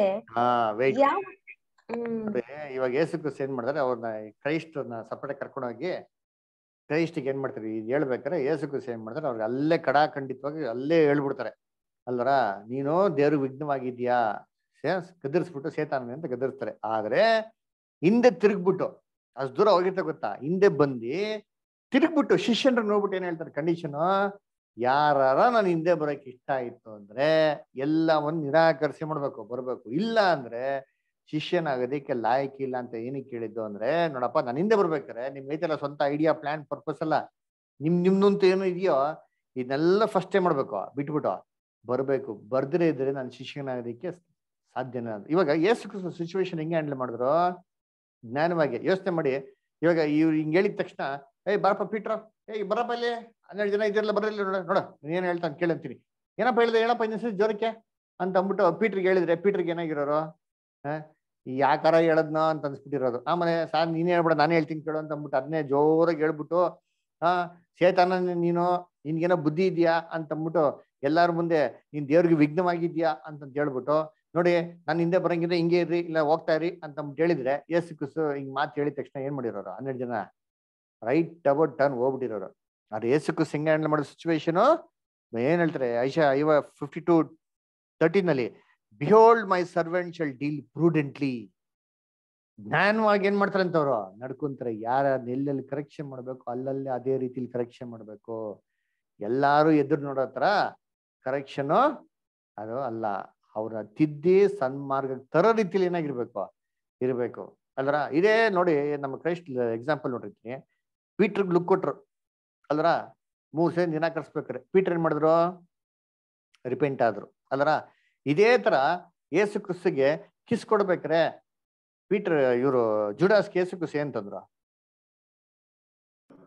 ಸ್ನೇಹಿತನೇ ಮುದ್ದು ಕೊಟ್ಟು ಮನುಷ್ಯ ಕುಮಾರನ್ನು ಹಿಡಿದುಕೊಡಲು ಬಂದೆಯಾ ನೋಡಿದ್ಯಾ. ಹಂಗ ಹೇಳಿದ ತಕ್ಷಣ ಏನಾರ ಅವ್ನಿಗೆ ಮನಸಾಕ್ಷಿ ಸ್ವಲ್ಪ ಚುಚ್ಚಿರ್ತದ ಇಲ್ವಾ ಅವನಿಗೆ ಯುವದಾಸನ್ಗೆ ಚುಚ್ಚಿರ್ತದೆ ಅಲ್ವರ. ಆಮೇಲೆ ಏನ್ ಮಾಡವನೇ ಏನ್ರಿ ಇವ್ರನ್ನ ಯಾವಾಗ ಕ್ರೈಸ್ಟ್ನ ಒಡೆದಿ ಅರೆಸ್ಟ್ ಮಾಡ್ಕೊಂಡು ಕರ್ಕೊಳೋದು ಸಿಚುವೇಶನ್ ಚೇಂಜ್ ಆಗೋಯ್ತು ಅದರ. ಕ್ರೈಸ್ಟ್ನ ಏನ್ ಮಾಡಿದ್ರು ಬೇಡಿ ಹಾಕಿದ್ರು. ಪೀಟರು ಕತ್ತಿ ಎತ್ಕೊಂಡ್ ಹೊಡೆದಿದ ತಕ್ಷಣ ಕಿವಿನೇ ಕಟ್ಟಾಗೋಯ್ತು. ಕತ್ತಿ ಇಲ್ಲಿ ಹೊಡಿಬೇಕಾಯ್ತು, ಇಲ್ಲಿ ಬಿಡಿದ್ರು ಇಲ್ಲಿ ಬಿದ್ಬಿಡ್ತು, ಪಾಸ್ ಆಗ್ಬಿಟ್ರು, ಬದುಕ್ಬಿಟ್ರು. ಯೇಸು ಕ್ರಿಸ್ತ ಕಿವಿನ ಅಂಟಿಸ್ತಾರಲ್ಲೇ ಅದನ್ನೆಲ್ಲ ಬಿಟ್ಬಿಡಿ ನನ್ ತಾನೇ ಬೇಕಾದ್ರೆ ನನ್ನ ನಡೀರಿ ನಾ ಬರ್ತೀನಿ ಅಂತ ಹೇಳ್ತಾರೆ. ಎಲ್ಲಾರು ಓಡೋಗ್ಬಿಟ್ರು ಅದರ. ಯೇಸು ಕ್ರಿಸ್ತನ್ ಬೇಡಿ ಹಾಕ್ಬಿಟ್ಟು ಏನ್ ಮಾಡ್ತಾರೆ ಕರ್ಕೊಂಡ್ ಹೋಗ್ತಾರೆ. ಎಲ್ಲಾರು ಸುಮ್ಮನೆ ಕರ್ಕೊಂಡು ಹೋಗಿರ್ತಾರೆ. ಯೇಸು ಕ್ರಿಸ್ತನಿಗೆ ಯಾರ ಬರೀ ಹೊಡೆದಿರ್ತಾರೆ. ಸಿಕ್ಬಿಟ್ನಲ್ಲ ಇವನು ಇಷ್ಟು ದಿನ ತಪ್ಪಿಸ್ಕೊಂಡವನು ಅಂತ ಹೆಂಗ್ ಬಿಟ್ಟಿರ್ತಾರೆ. ಎಲ್ಲಾ ಕೋಪ ಅವ್ರ ಮೇಲೆ ಹಾಕಿರ್ತಾರೆ ಅಲ್ವರ. ಇದೆಲ್ಲ ಯೂದಾಸ್ ನೋಡ್ಬಿಟ್ಟು ಏನಾಗಿರ್ತಾರೆ ಅಲ್ಲೇ ನಾನೇನೋ ತಪ್ಪು ಮಾಡ್ಬಿಟ್ಟೆ ಕಣಪ್ಪ ಮಾಡ್ಬಾರ್ದಾಗಿತ್ತಲ್ಲ ಅಂತ ಏನ್ ಮಾಡ್ತಾನೆ ಹೋಗಿ ಬೈಬಲ್ ಓದ್ತೀರಿ ಏನ್ ನೋಡ್ತೀರಿ ಆ ಕಾಸನ್ನ ಯಾರ ಮಕ್ಕದ ಮೇಲೆ ಬಿಸಾಕ್ತಾನ ವಾಪಸ್ ಅವನು ಮಹಾಜಕ ಮೇಲೆ ಬಿಸಾಕ್ತಾನೆ. ಮಹಾಜಕ ತಗೊಂತಾನ ನನಗೋರ್ಗ ಸಂಬಂಧ ಇಲ್ಲ ಮುಗ್ದೋಯ್ತು. ನಾನು ಆ ಮನುಷ್ಯನ ಕೊಂಡ್ಕೊಂಡಿದ್ದಾಯ್ತು, ಇದು ನಿನ್ಗೂ ನಿನ್ ವಂಶಕ್ಕೆ ಬಿಟ್ಟಿದ್ದು, ನಿನ್ ರಕ್ತ ಇವನ್ ಮೇಲೆ ಇರ್ಲಿ ಅಂತ ಏನ್ ಮಾಡ್ತಾರೆ ಮೇಲೆ ಹಾಕ್ತಾರೆ. ಅವಾಗ ಆ ಜಿಗುಪ್ಸೆ ತಡೆಕಾಗ್ದಿರ ಅವಮಾನ ತಡೆಕಾಗ್ದಿರ ಏನ್ ಮಾಡ್ತಾನೆ ಅವನು ಏನ್ ಮಾಡ್ತಾನೆ. ಬೈಬಲ್ ಓದಿದ್ರೆ ಮಾನಸಾಂತರ ಅಂತ ಕೊಟ್ಟಿದ್ದಾರೆ. ಆದ್ರೆ ಮಾನಸಾಂತರ ಹೊಂದಿದ್ಮೇಲೆ ಅವ್ನ್ ಮಾಡಿದ ಒಂದು ಮಿಸ್ಟೇಕ್ ಏನ್ ಗೊತ್ತಾ ಏನ್ ಮಾಡ್ದ ಆತ್ಮಹತ್ಯೆ ಮಾಡ್ಕೊಂಡ್ಬಿಡ್ತ. ಆತ್ಮಹತ್ಯೆ ಮಾಡ್ಕೊಂಬಾರ್ದಾಗಿತ್ತು. ಮಾನಸಾಂತರ ಒಂದು ಬಂದಿದ್ರೆ ನಮ್ಮ ಕರ್ತನ್ ಸೇರ್ಸ್ಕೊಂತ ಇದ್ರು ಇಲ್ವಾ ಹೇಳಿ? ಖಂಡಿತ ಸೇರ್ಕೊಂತಿದ್ರಿ 70 ಸಾರಿ ಕ್ಷಮಿಸಂತ ಅವರೇ ಹೇಳಿರೋರು ಶಿಷ್ಯನಿಗೆ ಪ್ರಾಕ್ಟಿಕಲ್ ಆಗ ಲೈಫ್ ಅಲ್ಲಿ ಮಾಡಿ ನೋಡಿಸ್ತಾ ಇರ್ಲಿಲ್ಲ, ಮಾಡಿ ನೋಡ್ಸಿರೋರು ಅಲ್ರ. ಅವಾಗ ಯೂದಾಸ್ ಹೆಂಗ್ ಎಕ್ಸಾಂಪಲ್ ಆಗಿರ್ಬೇಕು ನೋಡಿ. ಅದೇ ಕ್ರೈಸ್ಟ್ ಹೆಂಗ್ ಹ್ಯಾಂಡಲ್ ಮಾಡೋರೆ, ಯೂದಾಸ್ಗೆ ಎಷ್ಟು ಹೇಳ್ಬೇಕು ಅಷ್ಟು ಹೇಳೋರೆ ಹೊರತು ಫುಲ್ ಅರಿಕತೆ ಸ್ಟಾರ್ಟಿಂಗ್ ಇಂದ ಹಿಡ್ದು ಎಂಡಿಂಗ್ ಹೊಡ್ದು ಹೇಳ್ದಿ ನೀನ್ ಅವತ್ ಕಳ್ತನ ಮಾಡ್ದೆ, ನೀನ್ ಇವತ್ತು ಹಿಂಗ್ ಮಾಡ್ದೆ, ನೀನ್ ಹಂಗ್ ಮಾಡ್ದೆ ಹಿಂಗ್ ಮಾಡ್ದೆ, ನೀನೇ ದೊಡ್ಡ ಕಳ್ಳ ಅಂತ ಅಂದ್ಬಿಟ್ಟು ಎಲ್ಲ ಹೇಳಿದ್ರೆ ಯೂದಾಸಿಗೆ ಏನಾಗಿರೋದು ಸಾರ್ ಫಸ್ಟ್ ಇವ್ರಿಗೆ ಕರ್ಕೊಂಡೋಗಿ ಸಾರ್ ಅಂತ ಅಂದ್ಬಿಟ್ಟಿರೋರು. ಅದೇ ಏನಕ್ಕೆ ಯೇಸು ಕ್ರಿಸ್ತ ಹಿಂಗ್ ಮಾಡಿಲ್ಲ ನೋಡಿ. ನಮಗೂ ಅವ್ರಿಗೆ ಡಿಫ್ರೆನ್ಸ್ ನೋಡಿಂತೀರಿ. ಯಾಕೆ ಮಾಡಿಲ್ಲ ಯೇಸು ಕ್ರಿಸ್ತ? ಯಾಕೆಂದ್ರೆ ಅವ್ರಿಗೆ ಪರಲೋಕದಿಂದ ದೇವ್ರು ಕಳ್ಸೋರು ಭೂಲೋಕಕ್ಕೆ ಏನ್ ಕಳ್ಸಿರೋರಪ್ಪ? ಭೂಲೋಕಕ್ಕೆ ಯೇಸು ಕ್ರಿಸ್ತನ ಏನು ಗೊತ್ತಾ ಕಳ್ಸಿರೋದು? ಇವೆಲ್ಲ ಹೇಳ್ರಿ ಇಷ್ಟ ಕರೆಕ್ಟ್ ಇವೆಲ್ಲ ಅವ್ರು ಅನುಭವಿಸ್ಬೇಕಾಗಿತ್ತು ಬ್ರದರ್. ನಮಗೋಸ್ಕರ ಅರ್ಥ ಮಾಡ್ಕೋಬೇಕು. ಎಲ್ಲರಿಗೂ ಮಾದರಿಯಾಗಿ ಜೀವಿಸ್ಬೇಕಿತ್ರಿ ಅವ್ರು. ಓದಿ ಯೋಹಾನ 3:16 ಓದಿ. ದೇವರು ಲೋಕದ ಮೇಲೆ ಎಷ್ಟೋ ಪ್ರೀತಿಯನ್ನು ಇಟ್ಟನು, ತನ್ನ ಒಬ್ಬನೇ ಮಗನನ್ನು ಕೊಟ್ಟನು. ಆತನ ನಂಬುವ ಒಬ್ಬನಾದ್ರೂ ನಾಶವಾಗದೆ ಎಲ್ಲರೂ ನಿತ್ಯ ಜೀವನ ಪಡೆಯಬೇಕೆಂದು ಆತನನ್ನು ಕೊಟ್ಟನು. ಬ್ಯಾಟ್ ಮಾಡ್ಕೊಂಡು ಹೇಳೋದಲ್ಲ, ಆತನ ನಂಬೋರು ಒಬ್ರು ನಾಶವಾಗದೆ ಮಾಡ್ಕೊಳ್ಳಿ. ನಿತ್ಯ ಜೀವ ಹೊಂದೋದು ಅವ್ರ ಅಪ್ಪನ್ ಚಿತ್ತ ಅಂತ ನಿರ್ಬೇಕ್ರೆ ಅವ್ರ ಇದನ್ನೆಲ್ಲ ಬಾಯಿಗೆ ಸ್ವಲ್ಪ ಹಿಡ್ಕೊಂಡು ಸಹಿಸ್ಕೊಂಡು ಇಡ್ತಾರ ಇಲ್ಲ ಸಹಿಸ್ಕೊಂಡಿರ್ತಾರೆ. ಅದಕ್ಕೆ ಹೇಳೋದು ಏಷ್ಯಾದಲ್ಲಿ 52 ಅಲ್ಲಿ ಹೇಳೋದು ಬಿಹೋಲ್ಡ್ ಮೈ ಸರ್ವೆಂಟ್ ಶಲ್ ಡೀಲ್ ಪ್ರೂಡೆಂಟ್ಲಿ. ಜ್ಞಾನವಾಗಿ. ಯಾಕೆ ಹೇಳ್ಬೋಯ್ತು ಲೆಫ್ಟ್ ರೈಟ್ ಕೊಟ್ಟು ಗಿಡ ಔಟ್ ಅನ್ಬೋಯ್ತು. ಯಾಕೆ ಹೇಳಲಿಲ್ಲ ಅಂದ್ರೆ ಸತ್ಯಕ್ಕೆ ತರೋದು ಹೇಗೆ, ದೇವ್ಚಿತ್ತ, ಕಳ್ಕೊಳೋದು ದೇವ್ಚಿತ್ತ ಅಲ್ಲ ಅಂತ ಸ್ಪಷ್ಟವಾಗಿ ಗೊತ್ತಿತ್ತು ನೋಡ್ರಿ. ತಾಳ್ಮೇನ್ ಏನ್ ಮಾಡಿದ್ರು, ಅದಕ್ಕೆ ಹೇಳ್ತಾರೆ, ಅದಕ್ಕೆ ದೇವ್ರು ನೋಡಿ ಅವ್ರು ಕೊಡೋ ರಿವಾರ್ಡ್ ಅಂದ್ರೆ ಈ shall be exalted exalt and be very high. ಅದಕ್ಕೆ ಹೇಳ್ತಾರೆ 15 ಏಷ 52:15 ನೋಡ್ದಿರಂತ ಸಂಗತಿ ಏನ್ ಮಾಡ್ತಾರಂತೆ ರಾಜರು ನೋಡ್ತಾರೆ. ಯಾವ್ದ್ರಲ್ಲಿ? Grand example Christ. ಈ ತರ ಒಬ್ಬ ವ್ಯಕ್ತಿ ಕೂಡ ಇರ್ಲೇ ಇಲ್ಲ ರೀ. ಅಲ್ವರ ರಾಜನ್ ಜಜ್ಮೆಂಟ್ ನೋಡಿಗಿತ್ತು ಈ ಜಾಗದಲ್ಲಿ, ಈ ರಾಜನ್ ಜಾಗದಲ್ಲಿ, ರಾಜಾದಿ ರಾಜನ್ ಬಿಟ್ಟು ಯಾವ್ದಾರ ರಾಜ ಇದ್ದಿದ್ರೆ ಜಾಗದಲ್ಲಿ ಏನ್ ಜಜ್ಮೆಂಟ್ ಕೊಟ್ಟಿರೋ, ಹ್ಯಾಂಗ್ ಇನ್ ಟು ಡೆತ್. ಅದರ ಯುವದಾಸು 3 ಸತಿ ನಿರಾಕರಿಸವ್ರೆ, ಅವನು ಮಾತ್ರ ಜೀವಂತ ಬಿಡಿ 3 ಸತಿ ಹಾಕೋ ರುಬ್ರಿ ಅಂತ ಹೇಳಿರೋರು. ಅಲ್ಲರ ಅದು 3 ವರ್ಷ ಜೈಲ್ಗೆ ಹಾಕ್ರಿ, ಅವ್ನು 3 ಸತಿ ಹಿಂಸೆ ಕೊಡಿ, ಅದು ಇದಂತ ಏನೋ ಹಾಕಿರೋರು. ಆದ್ರೆ ನಮ್ ರಾಜ ಹೆಂಗ್ ಗೊತ್ತಾ ಮಾಡಿದ್ರು, ಬಿಟ್ಬಿಟ್ರು, ರಿಲೀಸ್ ಹಿಮ್. ಅದರ ಬಂದಿರೋದೇ ಭೂಲೋಕ ರಕ್ಷಣೆ ಕೊಡೋದಿಕ್ಕಂತಾರೆ, ಅವ್ನ ನಾಶ ಮಾಡಿ ಏನ್ ಪ್ರಯೋಜನ ಆಗ್ಬೇಕೈತೆ ಹೇಳ್ರಿ? ಹೇಳಿದ್ದೇ ತಿರ್ಗಿ ಹೇಳಿ ಏನ್ ಪ್ರಯೋಜನ? ಅದರ ರಕ್ಷಣೆ ತರೋದ ಕೆಲಸ ಅಂತ. ಅದ್ಗೆ ಏನ್ರಿ ಕೇಳಿದ್ರಂತ ಸಂಗತಿ ಏನ್ ಮಾಡ್ತಾರಂತೆ ಅವರು ಗ್ರಹಿಸ್ಕೊಂತಾರೆ ಅಂತ ಅಲ್ವಾ. ಇದು ಕ್ರೈಸ್ಟ್ ಕ್ಯಾರೆಕ್ಟರ್ ನೋಡಿ. ಇದೆಲ್ಲ ಏನಕ್ಕೆ ಕೇಳಿದೆ ಅಂತಂದ್ರೆ, ಕ್ರೈಸ್ಟ್ ನೋಡಿ ಹೆಂಗಿತ್ತಂತೆ ಅಲ್ಲರ, ಅವ್ರ ಶಿಷ್ಯನ್ಗಳ ನಡುವೆ ಎಂತ ಗೊಂದಲಗಳು, ಕ್ಯಾರೆಕ್ಟರ್ಗಳು ವ್ಯತ್ಯಾಸವಾಗಿತ್ತು. ಅವ್ರ ಸಿಚುವೇಶನ್ ಹೆಂಗ್ ಮಾಡಿದ್ರೆ ಯೇಸು ಕ್ರಿಸ್ತ ಬ್ಯೂಟಿಫುಲ್ ಆಗಿ ಹ್ಯಾಂಡಲ್ ಮಾಡಿ ಸೂಪರ್ ಆಗಿ ಅಂತ ಒಡವೆಗಳಾಗಿ ಮಾಡಿದ್ರಿ ಅವ್ರನ್ನ. ಬೈಬಲ್ ಹೇಳ್ತಾರೆ these are the jewels of the lord ಅಂತ. ಬೈಬಲ್ ಹೇಳ್ತಾರಲ್ಲ ಪ್ರಕಟಣೆ 12ನೇ ಆ ಸ್ತ್ರೀಗೆ ತಲೆ ಮೇಲೆ ಎಷ್ಟಿತ್ತು ನಕ್ಷತ್ರ? 12 ನಕ್ಷತ್ರವುಳ್ಳ ಕಿರೀಟ. 12 ಜನ ಅಪೋಸ್ತಲರನ್ನ ದೇವರು ಯಾವ ದೃಷ್ಟಿಯಲ್ಲಿ ನೋಡ್ತಾರೆ ಇವತ್ತು ಅಂದ್ರೆ, ಕಿರೀಟ ರೀ, ವೈಭವ. ಅದರ ಒಂದು ಸಭೆಗೆನೆ ಏನ್ರಿ ಎತ್ತು ಶಿರಸ್ಸು. ಅದರ ಅಂಥ ಮಹಿಮೆ ಇಟ್ಬಿಟ್ರು ಅವ್ರನ್ನ. ಯಾಕಂದ್ರೆ ಇವರೆಲ್ಲ ಕ್ರೈಸ್ಟ್ ನೋಡಿ ಏನ್ ಮಾಡಿದ್ರು, ತಿದ್ಕೊಂಡ್ರು ಜೀವನನ. ಅಲ್ವರ ಕರ್ತನಲ್ಲಿ ಪ್ರೀತಿ ಅಂತ ಸ್ವರಗಳು ನೋಡ್ಬೇಕಾರೆ ಏನ್ರಿ ನಮ್ಮ ಒಂದು ಜೀವಿತ ಹೇಗಿರ್ಬೇಕು ಅಂತಂದ್ಬಿಟ್ಟು ಅಲ್ವರ. ನಾವಿತ್ತು ನಿಲ್ಸ್ಬಿಡೋಣ, ನೆಕ್ಸ್ಟ್ ವೀಕ್ ನಾವೇನ್ ಮಾಡೋಣ, ನಾವು ಕಂಟಿನ್ಯೂ ಮಾಡೋಣ. ಓಕೆನಾ? ದೇವರ ವಾಕ್ಯಗಳನ್ನ ಆಶೀರ್ವದಿಸಲಿ. ಏನೋ ಡೌಟ್ಸ್ ಏನೋ ಕ್ವಶನ್ಸ್ ಇತ್ತು ಅಂದ್ರೆ ಕೇಳ್ಬೋದು. ಸರಿ, ಹಾ ಹೇಳಿ ಇಷ್ಟ. ಅಲ್ಲಿ ಜೀಸಸ್ ಅಲ್ಲಿ ಅಳ್ತಾರಲ್ಲ ಲಾಜರಸ್ ಮನೆಯಲ್ಲಿ, ಅದು ಏನು ಅಂತ ಅಳೋದು? ಪಾಪ ಹತ್ರ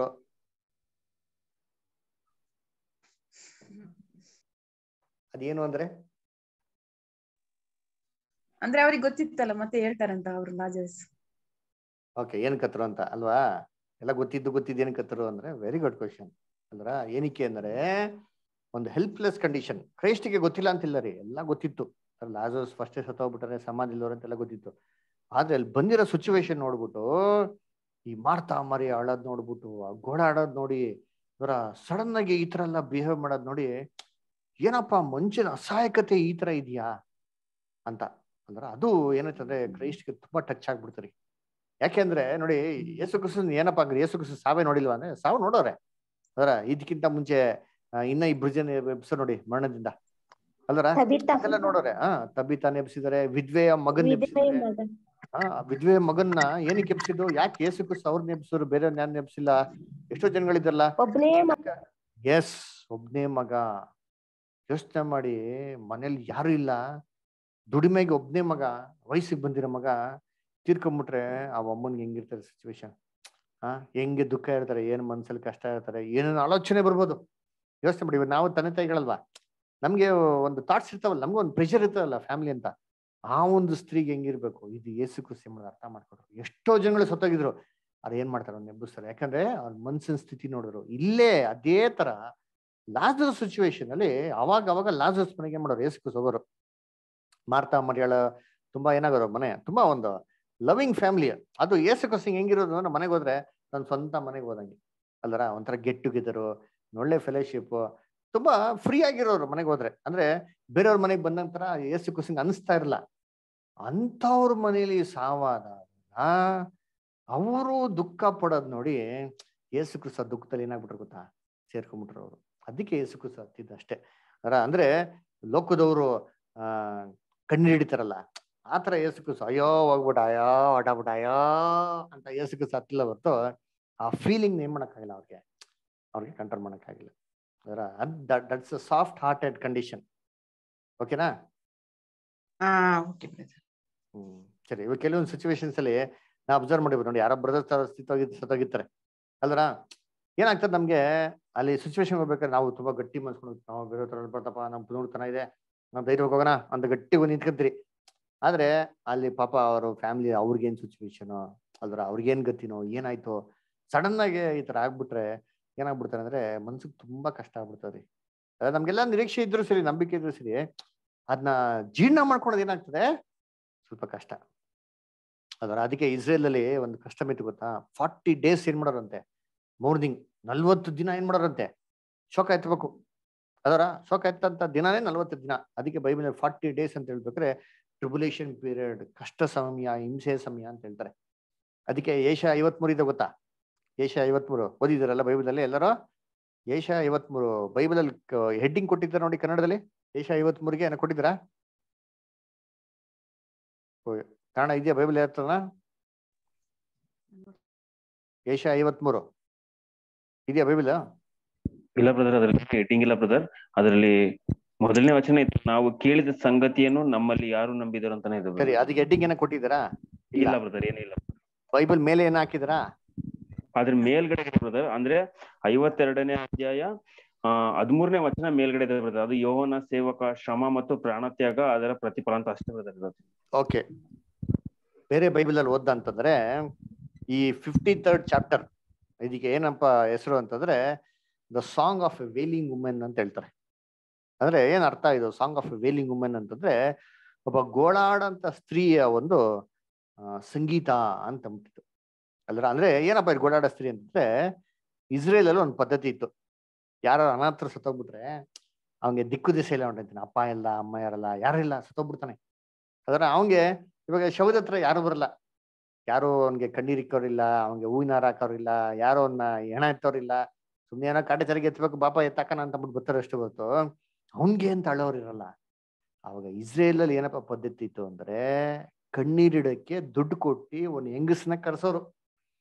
ಕರ್ಸ್ಬಿಟ್ಟು ಅವಳ ಕೆಲಸ ಏನ್ ಗೊತ್ತಾ, ಆ ಶವದ ಹತ್ರ ಅಳ್ಬೇಕು, ತನ್ನ ಸ್ವಂತ ಮನೆಯವ್ರ ಸತ್ತೋದ ಹತ್ರ ಅಳ್ಬೇಕು, ಉಳೋ ಅಂತ ಅಳ್ತಾ ಇರ್ಬೇಕು ಅವಳ ಕೆಲಸ. ಅವಳ ಶೋಕ ಸಂಗೀತ ಗೀತೆನೆ 53. ಅಂದ್ರೆ ಏನ್ ಅರ್ಥ ಅಂದ್ರೆ, ನಮ್ಮ ಯೇಸು ಕ್ರಿಸ್ತನ್ಗೆ ಯಾರು ಇಲ್ಲ, ದಿಕ್ಕು ದೇಶ ಇಲ್ದಿರೋ ತರ ಮಾಡಾಕ್ಬಿಟ್ರು ಅಲ್ವರ. ಅದಕ್ಕೆ ಅವ್ರ ಬಗ್ಗೆ ಕಣ್ಣೀರ್ ಇಡೋ ತರ ಒಂದು ಶೋಕ ಗೀತೆ ತರ ಅಲ್ವರ. ಅದಕ್ಕೆ ಐಸಾಯ 53 ಅಂತ ಬರೀತಾರೆ. ಇದು ನಮ್ಮ ಇಂಡಿಯಾಲಿ ಇದೆ ಕಸ್ಟಮ್. ಎಲ್ಲಪ್ಪ ಇದೆ ಅಂದ್ರೆ ರಾಜಸ್ಥಾನಲ್ಲಿ ಇದೆ. ನೀವು ಬೇಕು ಗೂಗಲ್ ಸರ್ಚ್ ಮಾಡಿ. ಅವ್ರಿಗೇನಂತ ಹೆಸರು ಅಂದ್ರೆ ರುಡಾಲಿ ಅಂತ ಹೇಳ್ತಾರಂತೆ. ಎಲ್ಲರೂ ಗ್ರಾಮದಲ್ಲಿ ಬದುಕಿರ್ತಾರೆ ಗೊತ್ತಾ. ಆ ಸತ್ತೋಗ್ಬಿಟ್ರೆ ಅವ್ರನ್ನ ಕೇರ್ ಮಾಡೋದು ಯಾರಿಲ್ಲ, ಅವ್ರಿಗೆ ದುಡ್ಡು ಕೊಟ್ಟು ಕರೆಸ್ತಾರಂತೆ, ಅಳ್ಬೇಕು ಅವ್ರ ಕೆಲಸ ಅಲ್ರ. ಅದಕ್ಕೆ ದೇವ್ರ ಬೈಬಲ್ ನಲ್ಲಿ ಯೇಸು ಕ್ರಿಸ್ತನ್ಗೆ ಹೆಂಗ್ ಕಂಪೇರ್ ಮಾಡೋ ನೋಡಿದ್ರಿ, ದಿಕ್ಕು ದೆಸೆ ಇಲ್ದಿರೋನು ಅಲ್ರ. ಅದಕ್ಕೆ ಏಷ 53 ಓದ್ಬೇಕಾದ್ರೆ ಹೇಳ್ತಾರೆ, ಮನುಷ್ಯರಲ್ಲಿ ಸೇರಿಸಿಕೊಳ್ಳದವನು ಅಲ್ವರ, ಕಷ್ಟ ಸಂಕಟಗಳಿಗೇನ್ರಿ ಒಳಗಾದವನು. ಯಾರು ನೋಡೋರು ಇವನ್ನ ಯಾರು ಕೇರ್ ಮಾಡಿದ್ರು, ದೇವರಿಂದ ದೂರ ತಳ್ಪಟ್ಟವನು, ಜಜ್ಜಲ್ಪಟ್ಟವನು, ಯೆಹೋವನ ಅಂದ್ರೆ ಜಜ್ಜದೇ ಇವರು ಏನ್ರಿ ಇವನ ಜಜ್ಜವುದೇ ಯೆಹೋವನ ಸಂಕಲ್ಪ ಅಂತ ಹೇಳ್ತಾರಲ್ಲ, ಇದು ಆತನ ಶೋಕ ಗೀತೆ. ಆ ಒಂದು ಯಾರು ಇಲ್ದಿರಂತ ಸ್ತ್ರೀ ಯೇಸು ಕ್ರಿಸ್ತನ್ಗೆ ಗೋಳಾಡಂತ ಒಂದು ಶೋಕ ಗೀತೆ. ಇದು ಏನಕ್ಕೆ ಕೇಳಿದೆ ಅಂದ್ರೆ, ಇದು ಏನಕ್ಕೆ ಮಾಡೋರು ಇಸ್ರೇಲ್ ಅಲ್ಲಿ ಅಂತಂದ್ರೆ, ಒಬ್ಬ ದುಃಖನ ಮರೆಯೋದಿಕ್ಕೆ ಏನ್ ಮಾಡೋರಂತೆ, ಈ ತರ ಮಾಡೋರಂತೆ ಅಲ್ವರ. 40 ದಿವಸ ಏನಾಗಿರುತ್ತೆ ಅಂದ್ರೆ ಒಂದು ಪೀರಿಯಡ್ ರೀ, ಏನೋ ಒಂದು ಕೆಲವು ವಿಚಾರಗಳನ್ನ ಮರಿಬೇಕಾದ್ರೆ ಅಥವಾ ಏನೋ ಒಂದು ವಿಚಾರ ನಾವು ಅದನ್ನ ಅನುಭವಿಸ್ಬೇಕಾದ್ರೆ 40 days ವೆರಿ ಇಂಪಾರ್ಟೆಂಟ್. ನೀವು ಅಬ್ಸರ್ವ್ ಮಾಡಿರೋದು ಬೈಬಲ್ ನಲ್ಲಿ 40 days ತುಂಬಾ ಸತಿ ಬರ್ತಾರೆ. 40 ದಿನ ಹಗಲು ರಾತ್ರಿ ಮಳೆ ಬಂತು ಗೊತ್ತಾಯ್ತಾ ಅದ್ರ 40 ದಿನ ಏನಾಯ್ತು ಅಂದ್ರೆ ಆ 40 ದಿನದ ಎಫೆಕ್ಟ್ ಪರ್ಮನೆಂಟ್ ಆಗಿತ್ತು ನೋಡ್ರಿ. ಆಮೇಲೆ ಇಸ್ರೇಲ್ಗಳು ಸರ್ವೆ ಮಾಡ್ಕೊಂಡು ಹೋಗಿ ಬಂದಿದ್ದು ಎಷ್ಟು 40 ದಿವಸಗಳು ಪರ್ಮನೆಂಟ್ ಆಗಿತ್ತು ನೋಡ್ರಿ. ಆ ಮೆಮೊರಿ ಯಾವತ್ತೂ ಶಾಶ್ವತವಾಗಿ ಏನಾಗಿಲ್ಲ, ಬಿಟ್ಟು ಹೋಗ್ಲಿಲ್ಲ. ಅಂದ್ರೆ ಅದೇ ತರ 40 ಚಡಿ ಏಟ್ಗಳು 40 ಏನಕ್ಕೆ ಅಂದ್ರೆ ಗ್ಯಾಪ್ನ ಇಟ್ಕೊಳ್ಬೇಕು, ಹೊಡೆದ್ರೆ ಹೆಂಗಿರ್ಬೇಕು ಮರಿಬಾರ್ದು. ಕರೆಕ್ಟ್ 40 ಇಸ್ ಜಜ್ಮೆಂಟ್ ಅಂತ ಅನ್ಬಿಟ್ಟು ಅಲ್ವರ. ಸೊ ಅದಕ್ಕೆ 40 ಅಂತ ಬರ್ತದೆ ನೋಡ್ರಿ. ಅದೇ ತರ 40 ಅಂತ ಕೊಡ್ಬೇಕಾದ್ರೆ ಏನಾಗೋದ್ರೆ ಒಬ್ರು ದುಃಖನ ಮರೆಯೋದಿಕ್ಕೆ ಏನಾಗುತ್ತೆ ಕಾಲಾವಕಾಶ ಅಂತ. ಓಕೆನಾ? ಸೊ ಇದೊಂದು ಥಾಟ್ ಕ್ಲಿಯರಾ? ಏನೋ ಡೌಟ್ಸ್ ಇದೆಯಾ ಬ್ರದರ್? ಅದಕ್ಕೆ 40 days ಯೇಸು ಕ್ರಿಸ್ತರು ಇಲ್ಲೇ ಇದ್ರು ಅನ್ನೋದೊಂದು ವಿಚಾರನೂ ಬರುತ್ತಲ್ಲ ಬ್ರದರ್. 40 days ಕ್ರೈಸ್ಟ್ ಕೂಡ ಅದಕ್ಕೆ ಏನ್ ಮಾಡಿದ್ದು, ಒಂದು ಕಾಣಿಸ್ಕೊಂಡಿರ್ತಾರ, ಒಂದು ಟ್ರಯಲ್ ಪೀರಿಯಡ್, ಒಂದು ಶೋಧನೆ ಪೀರಿಯಡ್. ಆಮೇಲೆ ಅದು ಯಾವಾಗೂ ಶಾಶ್ವತವಾಗಿ ಏನಾಗಿರ್ಬೇಕು, ಶಿಷ್ಯನ ಮನ್ಸಲ್ಲಿ ಉಳಿದಿರ್ಬೇಕು ಅಂತ ಅಂದ್ಬಿಟ್ಟು 40 days ಏನ್ ಮಾಡ್ತಾರೆ ಕಾಣಿಸ್ಕೊಂತಾರೆ. ಓಕೆನಾ? ಸರಿ, ಏನೇ ಬೇರೆ ಡೌಟ್ಸ್, ಏನೇ ಕ್ವಶನ್ಸ್? Okay brother. ಸರಿ, ಓಕೆ. ಕೊನೆಯದಾಗಿ